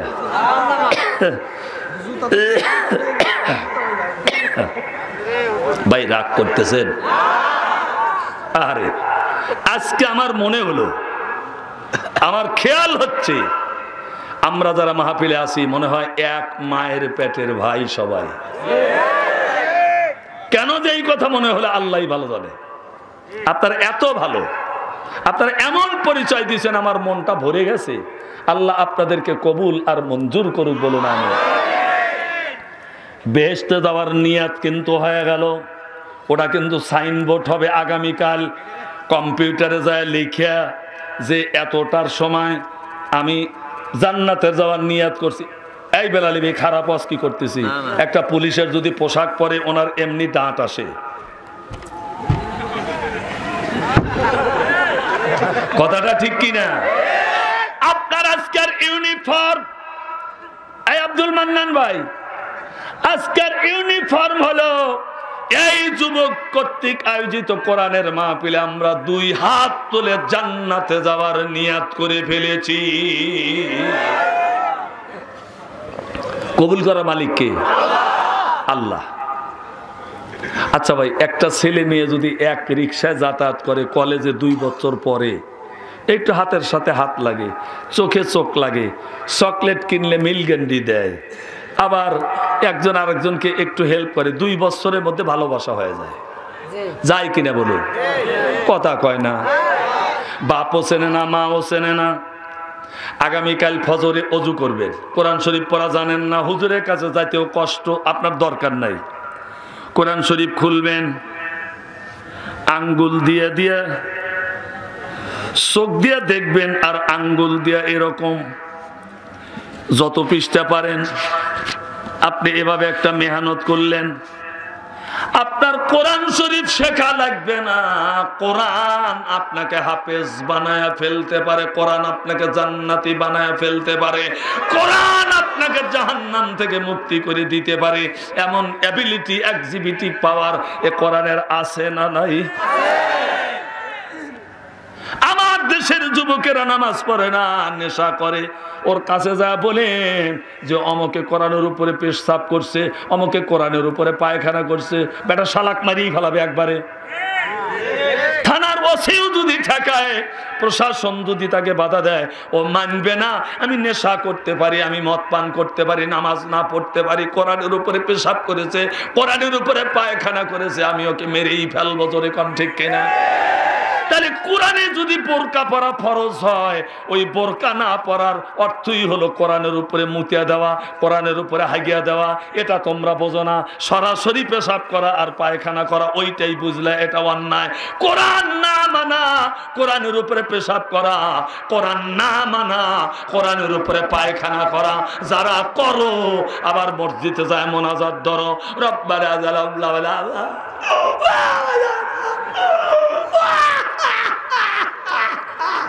কোনো লাভ নাই। এই যে বেলালি ভার পাগড়ি আর টুপি, সুদের গন্ধ পাচ্ছি। এই যে আমার আক্তার ভাই পাগড়ি আর টুপি, এর মধ্যে সুদের গন্ধ পাচ্ছি। কিভাবে পাচ্ছি একটু শোনেন। এই যে একটা দামি টুপি, সুদের গন্ধ। আই বেলালি ভাই, আমার যা শরীরের ভিতরে ব্যবহার করি সব তো ফ্যাক্টরিতে তৈরি হয়।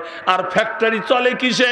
আপনার ব্যাংক থেকে কোটি কোটি টাকা লোন নেয়, ওই লোনের টাকায় সুদ হয়, ওই সুদের দ্বারা চশমা হয়, সুদের দ্বারা পাগড়ি হয়, সুদের দ্বারা টুল হয়, সুদের দ্বারা গেলাস হয়, সুদের দ্বারা বদনা হয়, সুদের দ্বারা জায়নামাজ হয়, সুদের দ্বারা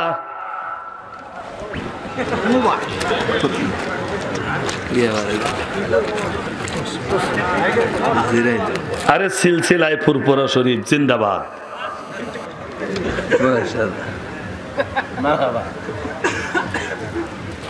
এর ভিতরে সুদ। তাহলে সুদের টুলে ওযু করিয়া, সুদের বদনায় পানি ঢালিয়া, সুদের জায়নামাজে দাঁড়ায়া, সুদের কাপড় চোপড় পাগড়ি টুপি পরিয়া, সুদের তসবি পরে আল্লাহ কি খুশি? আর কোন ওয়াজ শোনা লাগবে না। এই ওয়াজটাই আপনাকে ব্যথা তুর করে তুলবে। তাহলে সুদ মুক্ত জায়নামাজ চাই, সুদ মুক্ত তসবি চাই, সুদ মুক্ত পাগড়ি চাই, সুদ মুক্ত সমাজ চাই, সুদ মুক্ত দেশ চাই। এটা আমরা চাই। একটা ভাই কথা কও না কে? আমার স্যার কত বয়স হয়েছে না জানি তোমার? না 100 বছরের ছোট আমি, তাই কি? আমার কথা বলার অধিকার আছে তো? অধিকার নাই? এই যে বেলালি ভাই, ইব্রাহিম আলাইহিস সালাম যখন ওই সমাবর্তন অনুষ্ঠানে গেছে, অর্থাৎ একজন আর একজনকে চয়েস করবে, একে বলা হয় স্বয়ংবর সভা। একটু লেখা রাখেন কাগজে। এই অনুষ্ঠানের নাম হলো স্বয়ংবর সভা, মানে স্বয়ং নিজে বর যাচাই করে। আর সেই যুগে যার গলায় মালা দেয়, সে বুড়া হোক, জুয়ান হোক, ধনী হোক আর গরিব হোক, উনি হলো স্বামী। ওই যুগের বিবাহের সিস্টেম ছিল এই রকম, স্বয়ংবর সভা। 7 দিন চলে গেছে, কারুর গলায় মালা দেয় নাই সারা খাতুন। সুবহানাল্লাহ বলবেন না? আম্মা জান সারা খাতুন বিশ্ব সুন্দরী, আর ইব্রাহিম খলিলুল্লাহ উনি হলেন বিশ্ব সুন্দর। যেদিন আখিরি জামানার নবী ওই মেরাজে যাচ্ছিল, জায়নামাজে দাঁড় করায় দিল ফেরেশতা জিবরাইল আমিন।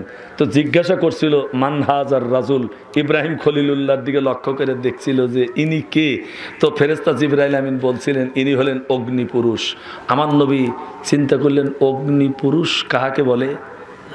আমার নবী বলেছেন বুখারী শরীফের হাদিসের ভিতরে, আনা ইবনে জাবেহাইনে, আমি 2টা জবাহ করিত বাপের সন্তান। ধরে কোন সুবহানাল্লাহ। এই ছেলেরা বসো। ওটা বসা কেন?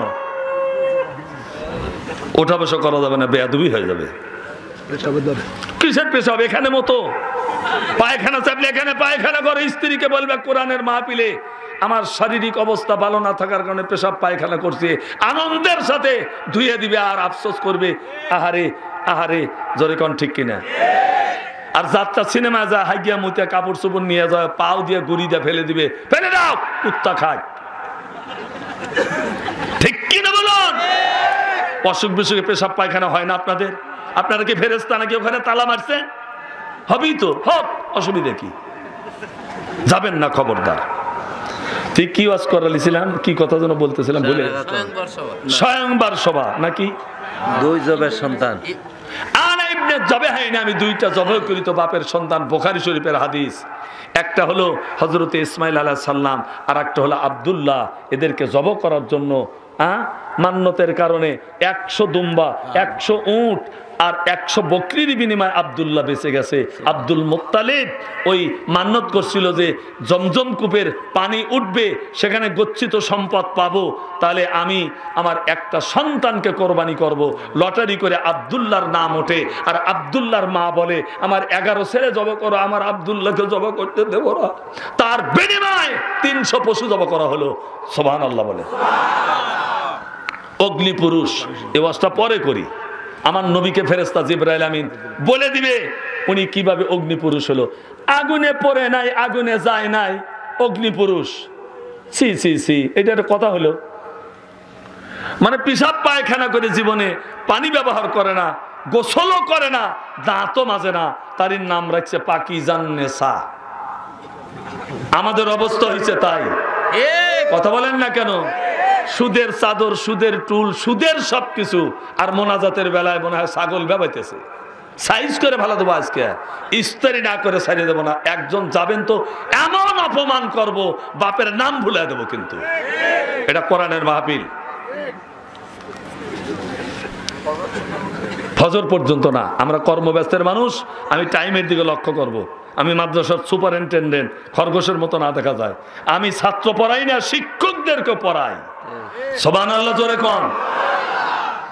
একবারে ছোট মনে করেন আক্তার ভাই, 37 বছর আমার ওয়াজের অভিজ্ঞতা।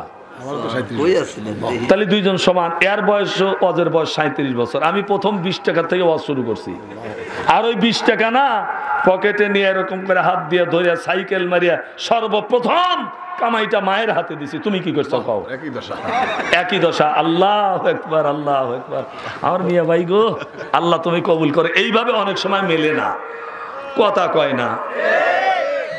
লা ইলাহা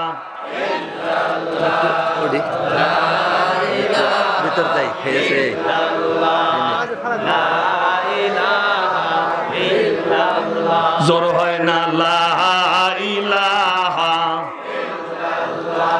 লা ইলাহা ইল্লাল্লাহু মুহাম্মাদুর রাসূলুল্লাহ সাল্লাল্লাহু আলাইহি ওয়াসাল্লাম।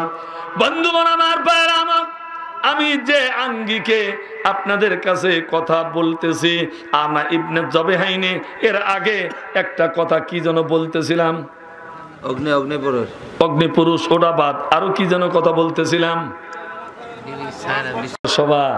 আমি এই জন্য লিখে রাখতে বলছি, এই স্বয়ংবার সভায় 7 দিন চলে গেছে, সারা খাতুন 6 দিন চলে গেছে, কারুর গলায় মালা দেয় নাই। ওই যুগে যদি 7 দিন পর্যন্ত কোনো স্ত্রী স্বামী বাছাই না করে, তাহলে অবশ্যই তার সারা জীবন অনুরা থাকা লাগবে। অনুরা মানে যার বিয়া হয় নাই, অনুরা। মাওলানারা ওয়াজ করে আর বলে ওই অবিবাহিতা মুরগি খাওয়াবেন, বুঝেন? অবিবাহিতা মুরগি বোঝেন? হ্যাঁ,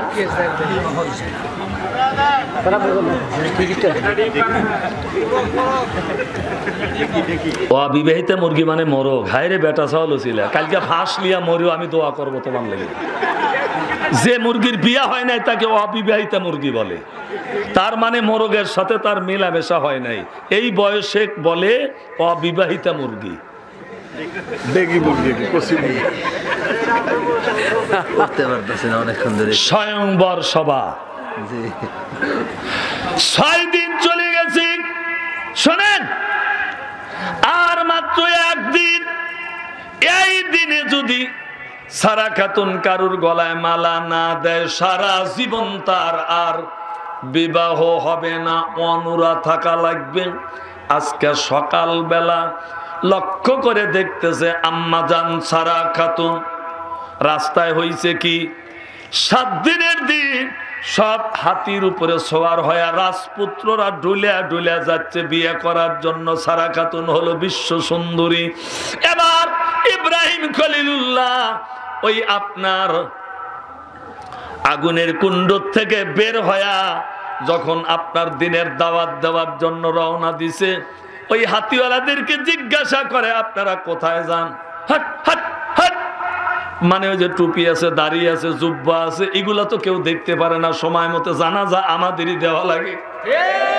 হাট হাট হাট, তার মানে ঘৃণা করছে। একে আজকে নতুন নাকি? এই ঘৃণাটা আগের থেকেই।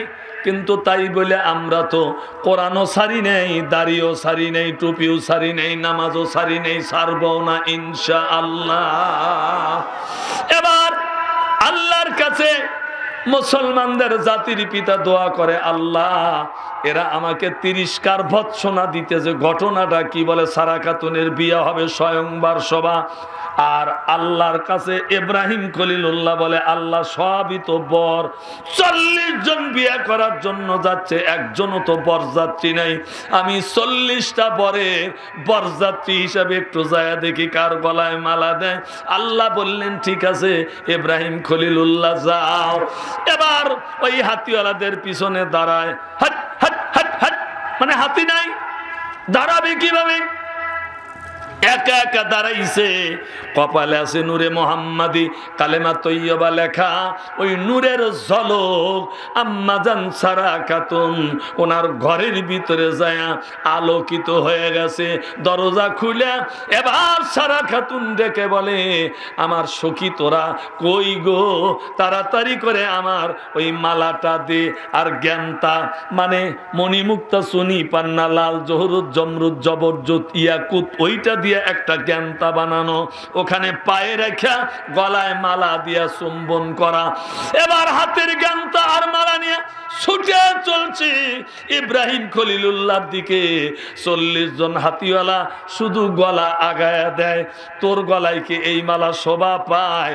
বিশ্ব সুন্দরী যার গলায় মালা দিবে তার হতে হবে বিশ্ব সুন্দর।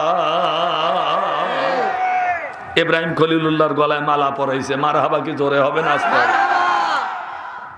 সবাই বলে এক পাগলি আর এক পাগলের গলায় মালা দিছে, তাও যে আমাদের গলায় মালা দেয় নাই, তার মানে তোমরা উপযুক্ত না। এবার বাসুর ঘর, কিসের ঘর? বাসের ঘর। ও আমি শুনছি বাসের ঘর। এবার পয়গম্বর ইব্রাহিম খলিলুল্লাহকে আম্মা জান সারা খাতুন বলতেছে, কপালে কি আলো যায় ঘরের ভিতরে পড়ে, আর আপনি কে? তখন পরিচয় দিছে, আমি যুগ জামানার শ্রেষ্ঠ নবী ইব্রাহিম খলিলুল্লাহ, আর আমার কপালে আছে কালেমা তৈয়বা লেখা। সুবহানাল্লাহ সুবহানাল্লাহ। এবার বাসর ঘরে তো বাধা ধরা তেমন কোনো নিয়ম কানুন নাই, দুইজনই ফিরি, কথা বোঝে না। এবার আম্মা জান সারা খাতুন বলতেছে, আমার ঘুম বানায়া দিল রে ইব্রাহিম নবী, তার গলায় মালা দিছি পাবো জান্নাতের চাবি। মুসলমানের জাতির পিতা আমাদের দাবি। আম্মা জান বলছে, আমার ঘুম ভাঙায়া দিল রে ইব্রাহিম নবী, ও আমার ঘুম ভাঙায়া দিল রে ইব্রাহিম নবী, তার গলায় মালা দিছি পাবো জান্নাতের চাবি, ঘুম ভাঙায়া দিল রে ইব্রাহিম নবী। একবার কি মারহাবা বলা যাবে না? তাহলে আমরা কি বলবো? আমরা বলবো, আমার চোখ খুলিয়া দিল রে ইব্রাহিম নবী, আমার চোখ খুলিয়া দিল রে ইব্রাহিম নবী। মুসলমানের আমাদের জাতির পিতা কোরআনের দাবি চোখ খুলিয়া দিল রে ইব্রাহিম নবী আমার চোখ খুলিয়া দিল রে ইব্রাহিম নবী ইন্নী ওয়াজ্জাহতু ওয়াজহিয়া লিল্লাযী ফাতারাস সামাওয়াতি ওয়াল আরদা হানিফাও ওয়া মা আনা মিনাল মুশরিকিন আল্লাহু আকবার আমাদের দেশে জাতীয় সঙ্গীত হয় আমার সোনার বাংলা আমি তোমায় ভালোবাসি এটা বাঙালিদের আপনার জাতীয় সঙ্গীত তামাম পৃথিবীর সমস্ত মুসলমানের একটা জাতীয় সঙ্গীত আছে এই জাতীয় সঙ্গীতটার নাম হলো সূরাতুল ফাতিহা সুবহানাল্লাহ কি জোরে বলা যাবে বাঙালিদের জাতীয় সঙ্গীত কি চীনে চলে না জাপানে না রাশিয়ায় না আমেরিকায় না লন্ডন না লন্ডন সূরাতুল ফাতিহা তাম বিশ্বের সমস্ত মুসলমানদের একটা জের জবর নক্তার পরিবর্তন নাই এটা জাতীয় সঙ্গীত হলো কিভাবে আক্তার ভাই বলবো না জি বলেন মজ্জেম সব বলবো না যত কিতাবপত্র যত বিজ্ঞান যত আইন কানুন যত বই পুস্তক আছে সব আল্লাহ কোরআনের ভিতরে দিয়ে দিছে তাওরাত দিছে জবুর দিছে ইনজিল দিছে এই চারটা কিতাব মিলা হয়ে গেছে কোরআন চারটা দিক মিলা হয়ে গেছে পৃথিবী পূর্ব পশ্চিম উত্তর দক্ষিণ চারজন ফেরেশতা দিয়ে আল্লাহ এই পৃথিবী পরিচালনা করে জিব্রাইল মিকাইল ইসরাফিল আজরাইল ভুল আজ করতেছে নাকি কথা কম এটা ভুল আজ করতেছে আক্তার ভাই কারণ ফেরেশতা মিকাইল আলাইহিস সালামকে আল্লাহ কয়টা দায়িত্ব দিছে দুইটা দায়িত্ব দিছে মিকাইল আলাইহিস সালামের দুইটা দায়িত্ব এক নাম্বার ম্যাপ পরিচালনা করে আর দুই নাম্বার ওই মানুষের রেজেক রুটি বন্টন করে ইসরাফিল আলাইহিস সালামের একটা দায়িত্ব সিংহায় ফুৎকার দেয় জিব্রাইল আলাইহিস সালামের একটা দায়িত্ব ওহী পৌঁছায় আর আজরাইলের দায়িত্ব হলো জান কবজ করা সুবহানাল্লাহ বলবেন না চারটা দিয়ে পৃথিবী পরিচালনা করে আমাদের ভিতরে চারটা জিনিস আছে আগুন পানি মাটি বাতাস আমরা মানি শরীয়ত তরিকত হকিকত আর মারেফত আমরা চারটা জিনিস আগুন পানি মাটি বাতাস এই চারটা অর্থাৎ চার অক্ষরে আমার আল্লাহর নাম চারে চারে আল্লাহ সবকিছু ঠিকঠাক করে রাখছে আমার দুই চোখ আমার বিবির দুই চোখ চার চোখ মিলা হয় এক চোখ মানে একটা কাম যদি করি চার চোখ দিয়ে করা লাগবে একটা কাম যদি করি চার হাত দিয়ে করা লাগবে একটা কাজ যদি করি চার পাও দিয়ে করা লাগবে একটা কাজ যদি করি চারদিক লক্ষ্য করে করা লাগবে একটা কাজ যদি করি চার কিতাবের গুণাগুণ থাকা লাগবে একটা কাজ যদি করি বোঝে না ওকে আচ্ছা ওকে বন্ধুগণ আমার ভাইরা আমার তামাম পৃথিবীর সমস্ত মুসলমানেরা যায় নামাজে দাঁড়ায় একটা দোয়া পড়ে ইন্না লিল্লাহি ওয়াজহিয়া লিল্লাযী ফাতারাস সামাওয়াতি ওয়াল আরদা হানিফা ওয়া মা আনা মিনাল মুশরিকিন এই কথাটা কি কোরআন শরীফ ইব্রাহিম আলাইহিস সালামের কথা এটা সুবহানাল্লাহ বলবেন না সুবহানাল্লাহ ইউসুফ আলাইহিস সালাম যখন জুলাইখার ষড়যন্ত্রের রুমের ভিতরে আটকে পড়ে গেছে কি আক্তার ভাই তখন ওই জুলাইখা একটা কথা বলছিল কলা থায় তালাকা ইউসুফ কাপড় চুপুর নাই তারপরে দরজা বন্ধ করা এটা ফ্রি চান সুযোগ তুমি আর দেরি করো না কলা থায় তালাকা আমাকে ব্যবহার করো ইউসুফ আর দেরি করো না এ কথাটা কোরআন না এটা হলো জুলাইখার কথা কিন্তু এই কথাটা বলতে গিয়া আল্লাহ জুলাইখার কথাটা কোরআনে তুলে দিছে যে জুলাইখা আমার বন্ধু ইউসুফ আলাইহিস সালামকে এই কথাটা বলেছিল এটা কোরআন না কিন্তু কোরআনের মধ্যে এই কথাটা জায়গা পেয়ে গেছে সুবহানাল্লাহ জোরে কর তাহলে ইন্নী ওয়াজ্জাহতু এই দোয়াটা পড়ছিল কে? মুসলমানদের জাতির পিতা ইব্রাহিম খলিলুল্লাহ। সুবহানাল্লাহ বলবেন না? সুবহানাল্লাহ। এই কথাটা আবার বলল কেন? উনি একদিন তাকায় দেখলো সূর্য পূর্ব গগনে ওঠে আর পশ্চিমে ডোবে, এত বড় বিশাল। তাকায় তাকায় তাকায় তাকায় উনি অনুমান করলো উনি হয়তো আমার সৃষ্টিকর্তা, উনি আমার খোদা, উনি আমার পরিচালক। সারা দিন সূর্যকে সে খোদা বলে সাব্যস্ত করলো। যখন সূর্য ডুবে গেল তখন উনি বলল ডুবে যাওয়া জিনিস খোদা হতে পারে না। তাহলে পানির ভিতরে মূর্তি ডুবিয়া যায়, ও কি খোদা হতে পারে? ডোবা জিনিস কোনোদিন খোদা হতে পারে না। একটা এই কথা বোঝো না কে? আমি যুক্তি ছাড়া ওয়াজ করতে পারি না, এইটা হলো আমার একটা আদত। উঠলো চন্দ্র, এবার সারা রাত মনে করলো এই চন্দ্র আমার খোদা। সকালবেলা আবার সূর্য উঠলো, বলল না, ইউরেকা ইউরেকা, আমি পেয়ে গেছি আমার খোদা, আমার সৃষ্টিকর্তা, আমার রব। হযরত ইব্রাহিম খলিলুল্লাহ বললেন ইন্নী ওয়াজ্জাহতু ওয়াজহিয়া লিল্লাযী ফাতারাস সামাওয়াতি ওয়াল আরদা হানিফাও ওয়া মা আনা মিনাল মুশরিকিন। আল্লাহু আকবার। চন্দ্র সূর্যের পূজা করলে তারা শিরককারী হয়। ইব্রাহিম খলিলুল্লাহ বলে আল্লাহ, আমি চন্দ্র সূর্যকে সাব্যস্ত করেছিলাম কিন্তু তার অস্তিত্ব নাই, তার স্থায়িত্ব নাই, ডুবে যায়। এই জন্য আমি বুঝে নিলাম ওই চন্দ্র সূর্য বানাইছে যিনি, পরিচালনা করে যিনি, আমার মুখমণ্ডলটাকে তার দিকে রুজু করে দিলাম, স্টিয়ারিং করলাম, হ্যান্ডেল ধরলাম। আমার এই ওয়াজহুন মানে চেহারা, অজন মানে চেহারা, আমার চেহারাটা আল্লাহর দিকে দিয়ে দিলাম। ফাতারাস সামাওয়াতি ওয়াল আরদ, যিনি একচ্ছত্র অধিপতি আসমান আর জমিনের, আমি তার দিকে আমার মুখমণ্ডলটাকে রুজু করে দিলাম। ওয়া মা আনা মিনাল মুশরিকিন। আল্লাহ, আমি শিরক করি নাই।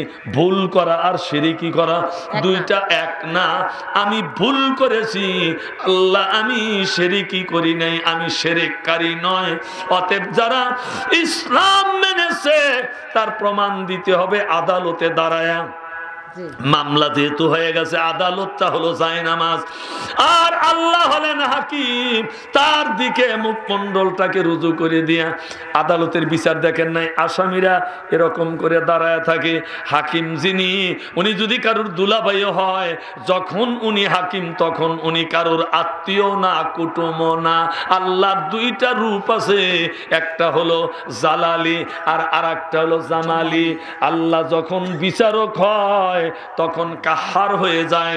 একটু ভালো করে শুনুন, যদি কোনো ম্যাজিস্ট্রেট আপনার দুলাভাই হয় তাহলে বিচারের সময় কিন্তু দুলাভাই না, যখন চেয়ার থেকে নামবে শালারা বলে কি দুলাভাই টাকা দেন, মেলায় যাব, দুলাভাই আমাদেরকে নাস্তা করান, গলা জড়ায় ধরে হ্যান্ডসাপ করে, পকেটের ভিতরে হাত ঢুকায় দেয়, কারণ তখন তো তার কলমের পাওয়ার নাই, ম্যাজিস্ট্রেট না। বন্ধুগণ আমার, ভাইয়ের আমার, আমরা জোহর আর আসরের নামাজে আল্লাহকে পাই কাহার স্বরূপ। আমার ওই সময় আস্তে আস্তে সূরা তেলাওয়াত করি, আর যখন আল্লাহ তাআলা ফজর মাগরিব ইশার নামাজে আমার আল্লাহর রূপ থাকে, জামালি জালালি থাকে না। এই জন্য নামাজ জাহিরি আর বাতনি। আমি মারেফতের কথাটাও বলে দিয়ে গেলাম।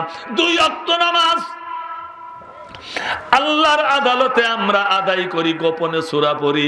তার মানে আল্লাহর এই সময় রূপটা থাকে হলো জালালি, মানে জ্বলিয়া পুড়ে সরকার হয়ে যাবে।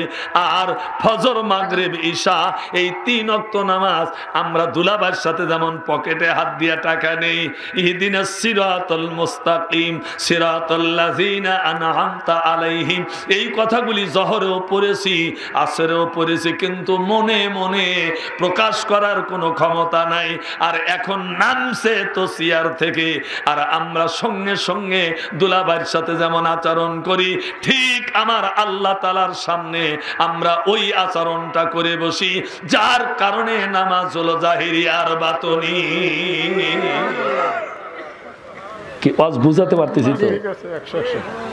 একের ওয়াজ, আয় মাওলানা, একের ওয়াজ। সুবহানাল্লাহ জোরে কর। আমি যত ওয়াজ করি এর ভিতরে যত পয়েন্ট থাকে, কোন বক্তা যদি আমার ওয়াজ শোনে সারা বছর ওয়াজ করে খাবে, বই পুস্তক পড়া লাগবে না। সুবহানাল্লাহ জোরে কর। সুবহানাল্লাহ।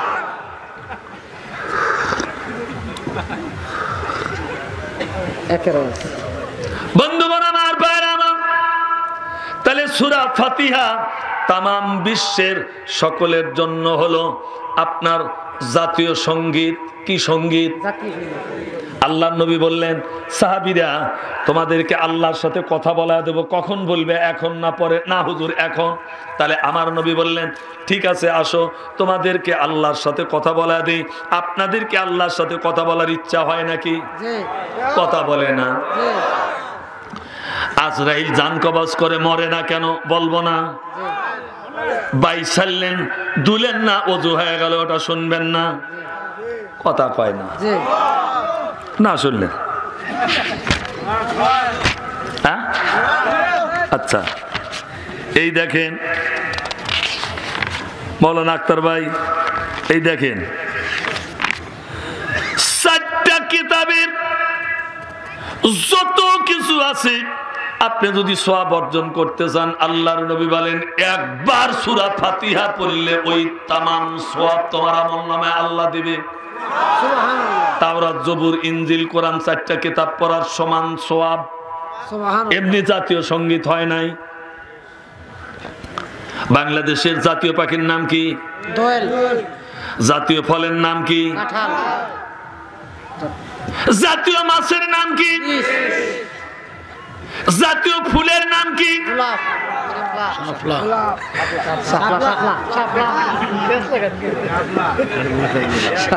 জাতীয় পোশাকের নাম কি?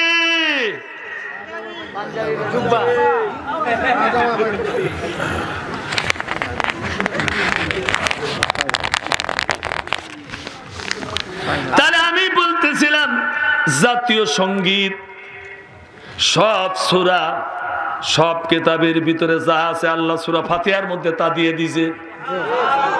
সুবহানাল্লাহ জোরে বলবেন।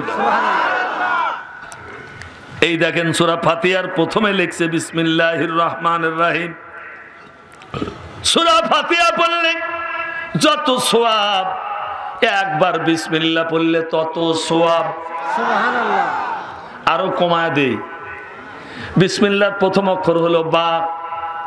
বা মানে দ্বারা দিয়া কর্তৃক, বা মানে বেরেক, বা মানে বেল, বা মানে বাতি, বা মানে বালু, বা মানে বৃক্ষ, বা মানে বৃদ্ধ, বা মানে বাচ্চা, বা মানে বৃষ্টি, বা মানে বাঁক।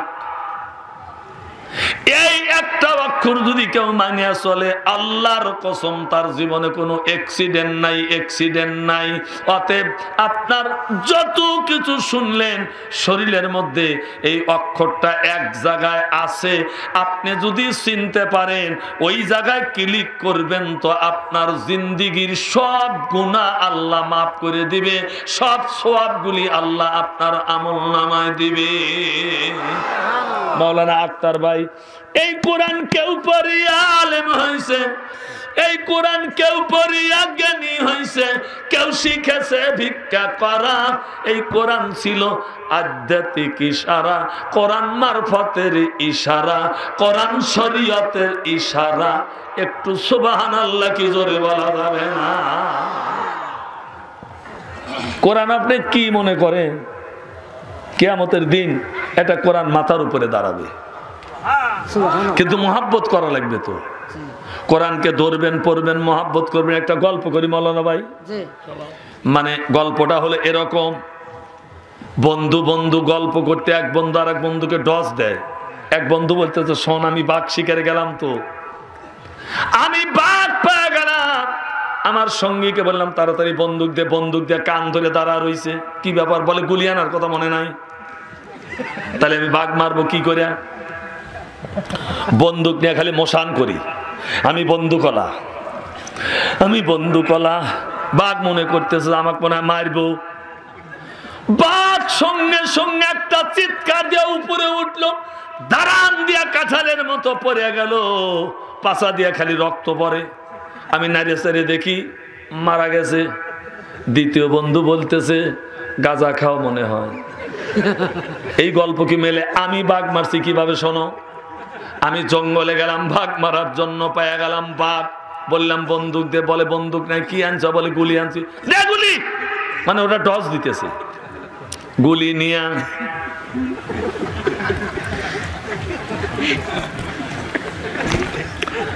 যখন গুলি ছুড়লাম, বন্দুক ছাড়া কি গুলি সরে না।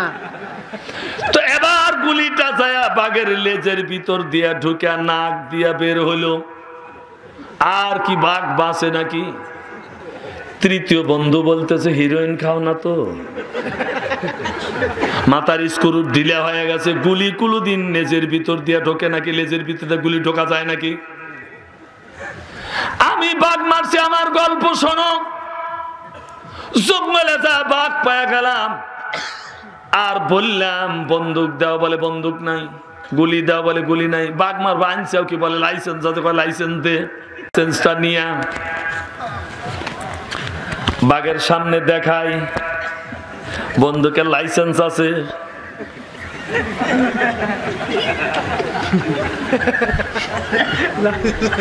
বাঘও ঘুরে, উরে বাপরে বাপ, বন্দুকের লাইসেন্স চলা লোক আইছে। কখন যেন বাঘ স্ট্রোক করছে, আমি মনে করছি তাজাই আছে, ধাক্কা দিলাম আর পড়িয়া গেল। চতুর্থ বন্ধু বলতেছে ইয়াবার ব্যবসা করো।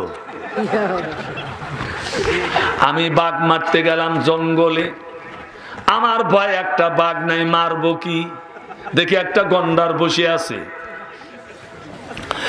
আমার সঙ্গীকে বললাম গন্ডার মারবো, বন্দুক দে, বলে বন্দুক নাই। গুলি দে, বলে গুলি নাই। লাইসেন্স দে, বলে লাইসেন্স আনার কথা মনে নাই। আমি আর মারবো কি দিয়া? তোমাদের তাও কিছু ছিল। আমি ওই জঙ্গলে যায়া ওই বাঘে ওই গন্ডারের বগল তলায় যা কুতু কুতু কুতু কুতু কাতু কুতু কুতু কুতু দিলাম। দেওয়ার পরে 3 দিন পরে যায় দেখি আমার দিকে তাকা হাসতেছে। আমি গেলাম জঙ্গল অফিসারের কাছে, যায়া বললাম ও ফরেস্ট অফিসার, এই ঘটনা ঘটলো 3 দিন আগে। আজকে ওই গন্ডার আমার দিকে তাকায় হাসতেছে। জঙ্গল অফিসার বলতেছে জানেন না, এই জঙ্গলে যত প্রাণী আছে সবচাইতে গন্ডারের চামড়া মোটা বেশি।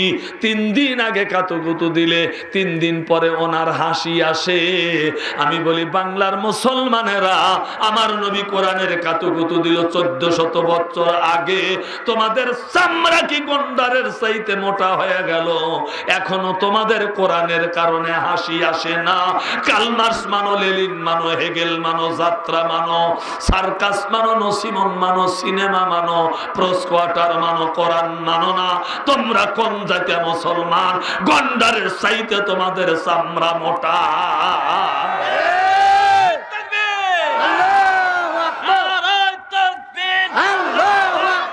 রেজাউল করিম কাউসারি সাহেব জিন্দাবাদ, জিন্দাবাদ, জিন্দাবাদ। আল্লাহু আকবার। বন্ধুগণ আমার, উদাহরণস্বরূপ একটি লোক বাঘের বাচ্চা পালছে বকরির সাথে, বড় হয়ে গেছে, বকরিও ঘাস খায়, বাঘও ঘাস খায়। অরিজিনাল বাঘ চিন্তা করে দেখলাম আর জাতীয় ভাই ঘাস খায়, আমার কলজায় কুলায় না। কান ধরে টানিয়ে নিয়ে গেছে পানির ভিতরে, দেখতো তোর গোপ আছে, আমারও আছে, তোর ডোরা কাটা দাগ, আমারও ডোরা কাটা দাগ, নখের ভিতরে থাবার ভিতরে নখর আছে, ধরলে ফারিয়া সিরিয়া যায়। আর আমার আওয়াজ হলো বন কাঁপানো, হলুম। আর তুমি ছাগলের মতো বেবাও। ও হালুম বলছে। এবার ট্রেনিং হয়ে গেছে, একটা বকরি ধরে কলজা মাইটা বাইর করে বলে খা, খায় আর গো গো করে, পাছায় ট্যাংলায়। যে বাঘ ট্রেনিং দিছে, কি ছাগল ভাই? বলে আমি আর ছাগল নাই। হালুম। ওই বাঘ বলে ট্রেনিং হয়েছে, আমি এখন গেলুম, তোমাকে কি দৈনিক ওয়াজ করে শোনানো লাগবে নাকি? একটা বাঘ যদি একবার ট্রেনিং দেওয়া যায় তার আসল জিনিস ফিরে পায়। আর আমাদের প্রতি সপ্তাহে শুক্রবারে ওয়াজ হয়, তারপরে এলাকা ভিত্তিক আপনার প্রত্যেক দিন ওয়াজ হয়। আমরা আজকে ওই ছাগলের সাথে থাকিয়া থাকিয়া, হারামখোরদের সাথে থাকিয়া থাকিয়া, লুচ্চা গুন্ডাদের সাথে থাকিয়া থাকিয়া, বেনামাজির সাথে থাকিয়া থাকিয়া, দাড়ি সারা লোকের সাথে থাকিয়া থাকিয়া আমরা মুসলমানেরা টুপি দাড়িওয়ালা ওই ছাগলের বুলি শিখছি, কাজী ওয়াজ করিয়া বুঝাইয়া দিয়া ট্রেনিং দিতেছি। আসল বাঘ খাবে কলজা মাটিয়া, খামা খায়া ঘাস খাও কেন? তোমাদের থাকবে নেতৃত্ব, তোমরা ভোটার হয়ে ভোট দিতে যাও কেন? তোমাদের সিংহাসন থাকবে, তোমরা রাজা বাদশার জাত, তোমরা কেন অন্যের পায়রবি করবে? ক্ষমতায় থাকবে তোমরা, চিল্লাইয়া বলুন কথা ঠিক কিনা? বোঝে না ওয়াজ? সালাউদ্দিন আইবি রাহমাতুল্লাহ আলাইহি মুসলিম কমান্ডার, জেরুজালেমের ব্যাপারে যে সমস্যা, মাওলানা আক্তার ভাই, ওখানে অনেক নবী রাসূলদের কবর আছে, কিন্তু এটা খ্রিস্টানদের হস্তগত, জেরুজালেমেরা দখল করে রাখছে, এখনো মুসলমানেরা সেটা কবজাগত করতে পারে নাই। বন্ধুগণ আমার, ভাই আমার, সালাউদ্দিন আইবি রহমাতুল্লাহ আলাইহি উনি যুদ্ধ ঘোষণা করলো, করার পরে আপনার ইহুদি পক্ষের নেতা যুদ্ধ সমর্থন করলো। দুই দিকে লাল পতাকা উঠতেছে, এই লাল পতাকা হলো আপনার যুদ্ধ, আর সাদা পতাকা হলো যুদ্ধ বন্ধ। সারা দিন যুদ্ধ চলল, রক্তক্ষয়ী সংগ্রাম, বাপরে বাপ, তরবারির ঝনঝনানি, কে হত্যা হচ্ছে, কে শহীদ হচ্ছে, কি অবস্থা, সারা দিন চলে গেল। সালাউদ্দিন আইবি রহমাতুল্লাহ আলাইহি এবার ইশার নামাজের পরে তাহাজ্জুদ পর্যন্ত অপেক্ষা করছে। ফজরের নামাজের আজান হয়ে গেছে, তাকায় দেখে ওই ইহুদিদের তাবুতে সাদা পতাকা উঠতেছে, লাল পতাকা নামাইছে। তার মানে ঘটনাটা জানলো, ব্যাপার কি? বলে ইহুদি নেতা অসুস্থ হয়ে গেছে, এখন যুদ্ধ চলবে না। অতএব সালাউদ্দিন আইবি রহমাতুল্লাহ আলাইহি তখন ওই আপনার সেনাপতির পোশাক খুলে, ডাক্তারের পোশাক পরে একটা ব্যাগ নিয়ে চিকিৎসার জন্য রওনা দিছে। শত্রু কিন্তু দরজায় যায় নক করতেছে, আপনি কে?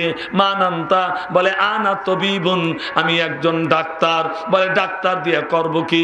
3 দিন পরে আমাদের নেতা মারা যাবে, এমন অসুখ হয়েছে। বলে আমি একটু চিকিৎসা করব, 3 দিন তো সুযোগ পাবো। বলে হ্যাঁ, তা পাবেন। অনুমতি হয়ে গেল। এবার আল্লাহর এই প্রিয় বান্দা আপনার মুসলিম কমান্ডার সালাউদ্দিন আইবি রহমাতুল্লাহ আলাইহি ওনাকে চিকিৎসা করলো। 3 দিনের মধ্যে আপনার ওই ইহুদি নেতা সুস্থ হয়ে গেল। সুবহানাল্লাহ বলবেন না? আপনাদের কি যাওয়ার অনুমতি দিছি নাকি? যারা চলে গেলেন লিখে রাখেন, মরার আগে ভিক্ষা না করা পর্যন্ত মরণ হবে না। কারণটা কি শোনেন, আমি রহস্য করি নাই, লিখে রাখেন। আমি বলছি পেশাব পায়খানা চাপলে এখানে করবেন, মাহফিলে না আসা ভালো, চলে যাওয়া বেয়াদবি।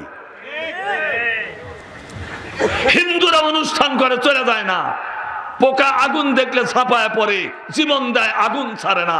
তোমরা মুসলমান, কি ধরবেন মুসলমান? টিভির সামনে কটকটি বেগম আর কিরণমালা দেখো, পেশাব চাপলে মতো না, আমি তোমাদের চিনি না। সরকারি পয়সা কোটি কোটি মারবেন, যদি সরকার না ধরে আপনি বেঁচে যাবেন। আর 50 পয়সা যদি সরকার ধরে, তোমার সব বাজেয়াপ্ত করে দেবে। সাদেক হোসেন খোকা, কথা বলেন না কেন? কোরআনের মাহফিলে এসে বেয়াদবি করলেন, এই কারণে আপনার ভিক্ষা করে মরা লাগবে। কারণ কি জানেন? আল্লাহ বলবে, বান্দা তোমারে খাওয়াই পড়াই, স্ত্রী দিছি, বেটা বেটি দিছি, জমা জমি দিছি, কি অভাব ছিল তোমার আমি দিছি। তোমরা জনসভায় যায়া আখিরি মোনাজাত পর্যন্ত থাকো। আর কোরআনের মাহফিলে বেয়াদবি করেছো, আমি আল্লাহ রাগ করছি, তোমার কোন ইবাদত বন্দেগী আমার কাছে কবুল হবে না। কেন মাহফিলে গেলা? কেন তুমি চলে আসলাম অনুমতি ছাড়া? পেশাব চাপে নাই, পায়খানা চাপে নাই, কে এই বেয়াদবিটা করতে বলছিল? আপনি গণক দিয়ে খুঁজে পাবেন না। আমার ব্যবসায় উন্নতি নাই, আমার সংসারে উন্নতি নাই, আমার সব বেঁচে কিনা খাওয়া লাগে। আর এই পানের দোকান দিয়ে সে ধীরে ধীরে বড় লোক হয়, মোবাইলের দোকান দিয়ে বিল্ডিং দেয়, সাধারণ একটা ঠেলা গাড়ি কুলি মজদুর, তার বাড়িতে গোশত যায়, আর আমি বিস্কুট কিনা বাড়িতে যেতে পারি না। একদিন কোরআনের মাহফিলে বেয়াদবি করছিলা, তারই ফলস্বরূপ তোমার আজকে এই পরিণাম। লেখে রাখেন, লেখে রাখেন। কাউসারি বানায় কথা বলে না, কারণ এই কোরআন এমন মোহাব্বত করলে আপনি জিরো থেকে হবেন হিরো। কোরআনের সাথে বেয়াদবি করবেন, আপনি হিরো থেকে হবেন জিরো। লেখা রাখেন। এখানে কি ইয়ের কি করা হচ্ছে নাকি? আপনাদের যে এখানে একটা মসজিদ আছে, যুবক ছেলেরা আয়োজন করছে, মসজিদটার নাম হলো মরহুম কফিল উদ্দিন জামে মসজিদ। সেখানে আপনারা ইচ্ছা করলে আগামীকাল তো মাহফিল আছে, আছে কিনা বলো? আজকে আমি একটু চাদর পাঠায় দেব, আপনারা হয়তো 1000, 2000, 5000 যে যা পারেন দিলেন, কিচ্ছু নাই, টুপি খুলে দেন, চাদর দেন, মোবাইল দেন, চশমা দেন, গড়ি দেন, কলম দেন, বিড়ি মাছ দেন, যা আছে দেন। এটা আদব হবে, অন্য জায়গায় দিলে লাভ হবে না। আপনার কোরআনের মাহফিলে দিলেন, ফেরেশতারা ছবি করলো। আপনার খেজুরের আটির উপরে যে পর্দা আছে, এটাও যদি আজকে চাদরের ভিতরে দিয়ে দেন, জাহান্নাম থেকে আল্লাহ মুক্তি দিয়ে দিবে। কারণ এখানে একটা দেখা দেখি কাজ হলো, আমরা দান করি, আমরা আল্লাহর বন্ধু হই। আস সাকি ওয়া হাবিবুল্লাহি ওয়ালাউ কানা ফাসিকান। আল্লাহর নবী বলেন, তুমি যদি মাঝে মাঝে গুনাহ করো, তুমি যদি মাঝে মাঝে ফাসিকি করো, কিন্তু আল্লাহর রাস্তায় দান করার সঙ্গে সঙ্গে তুমি হয়ে যাবে আল্লাহর বন্ধু। এই যে কালেকশনটা হবে, এটা আমার যুবক ছেলে পেলে নিবে না, মসজিদে দিয়ে দিবে। এই মাহফিলটা 2 দিন ব্যাপী, এত বড় আয়োজন, সব খরচ বহন করতেছে আমার সোনার টুকরা যুবক ছেলেরা। সুবহানাল্লাহ বলবেন না? অতএব 5টা মিনিট অথবা 7টা মিনিট আমি আমার ভলেন্টিয়ার পাঠায় দেবো চাদর দিয়া। তাড়াতাড়ি পকেট খোঁজেন তো দেখি, আমরা আল্লাহর বন্ধু হব। আজকের মাহফিলটা কত ব্যতিক্রম, দোয়ার মাহফিল, মরহুম মরহুমাদের জন্য দোয়া করব। আর এর সাথে যদি একটা দান খয়রাত হয়ে যায়, আস-সাকি ওয়া হাবিবুল্লাহি ওয়ালাউ কানা ফাসিকান, যারা আল্লাহর রাস্তায় দান করে তারা হয় আল্লাহর বন্ধু, সেটা যত ছোটই হোক। আজকে কারা কারা আল্লাহর শত্রু হবেন আমি দেখব, আর কারা কারা আল্লাহর বন্ধু হবেন। তাকবীর দেই, 2 হাত তুলে দেখেন আমরা আল্লাহর বন্ধু হব। নারে তাকবীর, নারে তাকবীর। হ্যাঁ, এমনি হাত তুলে রাখেন, হাত তুলে রাখেন। আল্লাহ দ্বারা হাত তোলে নাই, ছোট্ট একটা বরকত দিবে নিয়াতের মধ্যে, আল্লাহ আমাকে টার্গেটে পৌঁছায়া দিবে। লা ইলাহা ইল্লাল্লাহ, কালেমা লা ইলাহা ইল্লাল্লাহ, লা ইলাহা ইল্লাল্লাহু মুহাম্মাদুর রাসূলুল্লাহ সাল্লাল্লাহু আলাইহি সাল্লাম। পর্দার আড়ালে মা বোনেরা আছেন, আপনাদের কাছেও ভলেন্টিয়ার যাবে, যে যা পারেন আল্লাহর ওয়াস্তে ওই চাদরের ভিতরে দিয়ে দিবেন, দোয়া করা হবে। কখন যেন রাত 12:30 বেজে গেছে, আমি তো ঘড়ির দিকে তাকাই নাই। আপনারা মহাব্বতে বসে আছেন, আগামীকাল যেহেতু মাহফিল আছে, আমি ওই 2টা উত্তর দেই। আপনি অজু করলেন, আপনি ওই বাইসারার জায়গাটা ধুলেন না, অজু হলো কিভাবে? আর ওই আজরাইল কেন মরে না? 2টা জবাব দেই, তারপরে মোনাজাত করি না, কি বলেন ভাই? 2টা জবাব দেই। আর ওই কত নেকি হলে জান্নাতে যাওয়া যাবে, আমি এ কথাটা তো বলতে পারবো না, এত সময় নাই, ঘড়ির দিকে তাকাই নেই।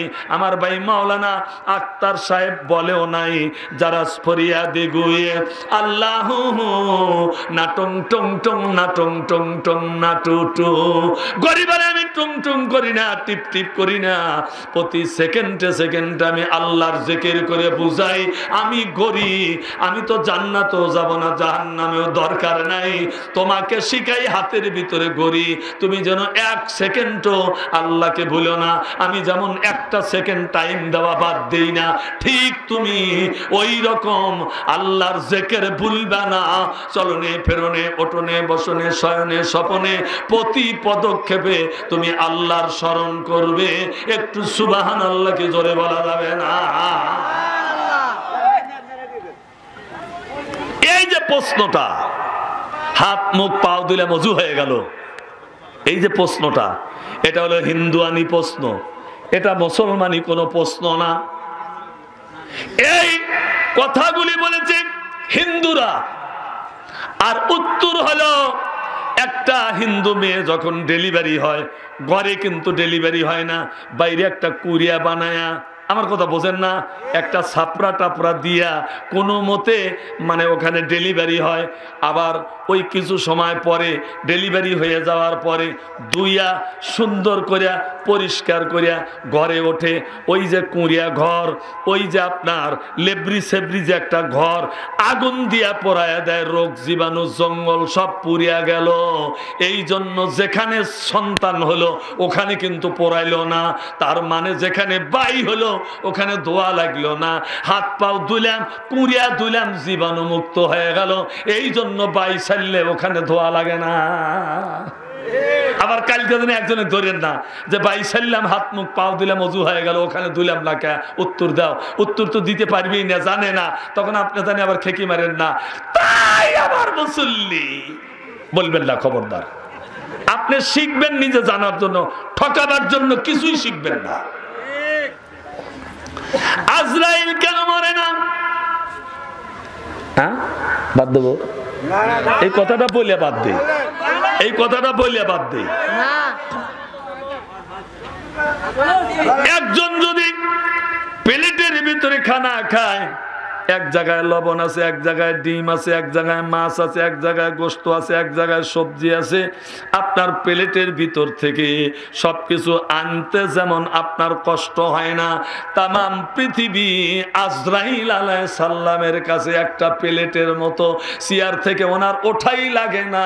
পৃথিবীর কোনো প্রান্তে যদি জান কবজ করা লাগে, হাত দিয়ে ধরে জানগুলি কবজ করে নিয়ে আসে। অতএব আজরাইলের তো মরার চিন্তা নাই। একটা বাতি লাগায়া 1000 বার আঙ্গুল নেবেন, পুরবে না, পুরবে না, পুরবে না। ঠিক আজরাইল আলাইহিস সালাম এক জায়গায় বসে তামাম পৃথিবীর সমস্ত মাখলুকাতের জান কবজ করে, মানুষের জান কবজ করে, চেয়ার থেকে ওঠা লাগে না। এই জন্য আজরাইল মরে না। সুবহানাল্লাহ জোরে কর। আজকের মাহফিলের যিনি সভাপতি, উনি দুটি কথা বলবেন আর বলবেন যে মাহফিলের সমাপ্তি ঘোষণা করা হলো, তখনই আমরা মোনাজাত করে যাব। আমি আমার আলোচনার পরিসমাপ্তিতে দোয়া করি, দোয়া চাই। এ বলে আজকের মতো আপনাদের মাঝখান থেকে বিদায় নিলাম ভাই। আমা তৌফিক ইল্লা বিল্লাহ, আমা আলাইনা ইল্লাল বালাগ। আসসালামু আলাইকুম। ও রব্বানা যালামনা আনফুসানা وإن لم تغفر لنا وترحمنا لنكونن من الخاسرين। আল্লাহ মারিয়ালি যুবকদের কর্তৃক 2 দিন ব্যাপী কোরআনের মাহফিলের প্রথম রজনীর সমাপনীতে আমরা তোমার দরবারে হাত তুলেছি। আল্লাহ সর্বপ্রথম আমাদের জীবনের গুনাহগুলি মাফ করে দাও। অন্যায় করেছি, পাপ করেছি, অপরাধ করেছি, বয়সের দোষে, পরিবেশের দোষে, রাজনৈতিক খপ্পরে। আল্লাহ আমরা কার কাছে মাপ চাবো? অন্যায় করছি, তোমার কাছে ক্ষমা করবে তুমি। যার কারণে ভয় পায়া একা একা হাত তুলি নাই, মাহফিলের আয়োজন করে আলেম দাওয়াত দিয়া মুসাফিরদের দোয়া কবুল হয়, মুরব্বীদের দোয়া কবুল হয়, চুলদারি পাকা আল্লাহ তরিকাপন্থী হাফেজে কোরআন যুবক কচি কাঁচা মাসুম বাচ্চা, আল্লাহ পর্দার অন্তরালে আমার মা বোনেরা, কার আমিন আর কার দোয়া তোমার দরবারে ভালো লাগবে, তার ওসিলায় আমার মতো কাউসারি সাহেবের মোনাজাতটা আল্লাহ তুমি ফিরাইয়া দিও না। আমাদের সকলকে নামাজি বানা দাও। দিনদার মুত্তাকিন পরহেজগার না বানায়া আল্লাহ আমাদের জন্য মরণের ব্যবস্থা করো না। আয় আল্লাহ হালাল রিজিকের অভাব করো না। আমরা আজকে জান্নাতে যাওয়ার নিয়াত করেছি আল্লাহ, সারা জীবন তোমার গোলামি করব মোনাজাতের মধ্যে ওয়াদা করে গেলাম। মাবুদ, এই মাহফিলের আয়োজন যারা করে, শোনার জন্য যারা আসে, আমি কাউসারি দোয়া করে গেলাম মুসিবতের দিন কিয়ামতের আদালতে এই মাহফিল আল্লাহ তুমি জান্নাতে যাবার ওসিলা করে দিও। আয় আল্লাহ, যুবক ছেলেরা কি বুঝেছে, দুনিয়ায় যাই কিছু করি না কেন, আমরা বাপ হারা, মা হারা, দাদা দাদি, নানা নানি হারা, আমরা এতিম হয়ে গেছি। আসলে তো আমরা এতিম না, যাদেরকে আমরা কবরে রাখছি তাদের মতো আর এতিম হয় না। তাই এই মারিয়ালির যুবকেরা ওই মরহুমাদের জন্য আল্লাহ ইসালে সোয়াবের আয়োজন করেছে, দোয়ার মাহফিলের আয়োজন করেছে। আল্লাহ আজকের দোয়া কবুল হলো কিনা একটু দেখার সুযোগ করে দিও, দান আর দোয়া কবুল হলো কিনা। আমরা যখন এখন বাড়িতে যাইয়া ঘুমিয়ে পড়ব, স্বপ্ন যোগে যেন আব্বা মা এসে গলা জড়িয়ে ধরে চুমো দিয়ে দিয়ে বলে, বাচ্চা তাকে দেখো, আমাদের জন্য দোয়ার অনুষ্ঠান করেছো। আল্লাহ খুশি হইয়া আমাদের সকলের শরীরের মধ্যে জান্নাতের পোশাক পরাইয়া দিছে। মাবুদ, তাম পৃথিবীর মাঝে মুসলমানেরা যত জায়গায় বিপদগ্রস্ত হয়েছে আল্লাহ বিপদ থেকে তুমি উদ্ধার করো। সংশোধিত মুসলিম না বানায়া আমাদের মরণের ডাক দিও না। মাবুদ, পর্দার অন্তরালে আমার মা বোনেরা তাদেরকে পর্দানিশীন বানাও, স্বামী পরায়ণা বানাও, নামাজি বানাও। আল্লাহ যে পথে চললে তুমি আর তোমার নবী খুশি, আমাদেরকে ওই পথের পথিক না বানায়া আমাদের জন্য কাপড়ের ব্যবস্থা করো না। মাবুদ, পরিশেষে দরখাস্ত জানাই, যেদিন আমরা দুনিয়া ছেড়ে বিদায় নেব ঈমান মজবুত করে দিও আর জবানের মধ্যে পড়ায় দিও নবীজির মুখের মধুর কালেমা লা ইলাহা ইল্লাল্লাহ, কালেমা লা ইলাহা ইল্লাল্লাহ, লা ইলাহা ইল্লাল্লাহু মুহাম্মাদুর রাসূলুল্লাহ।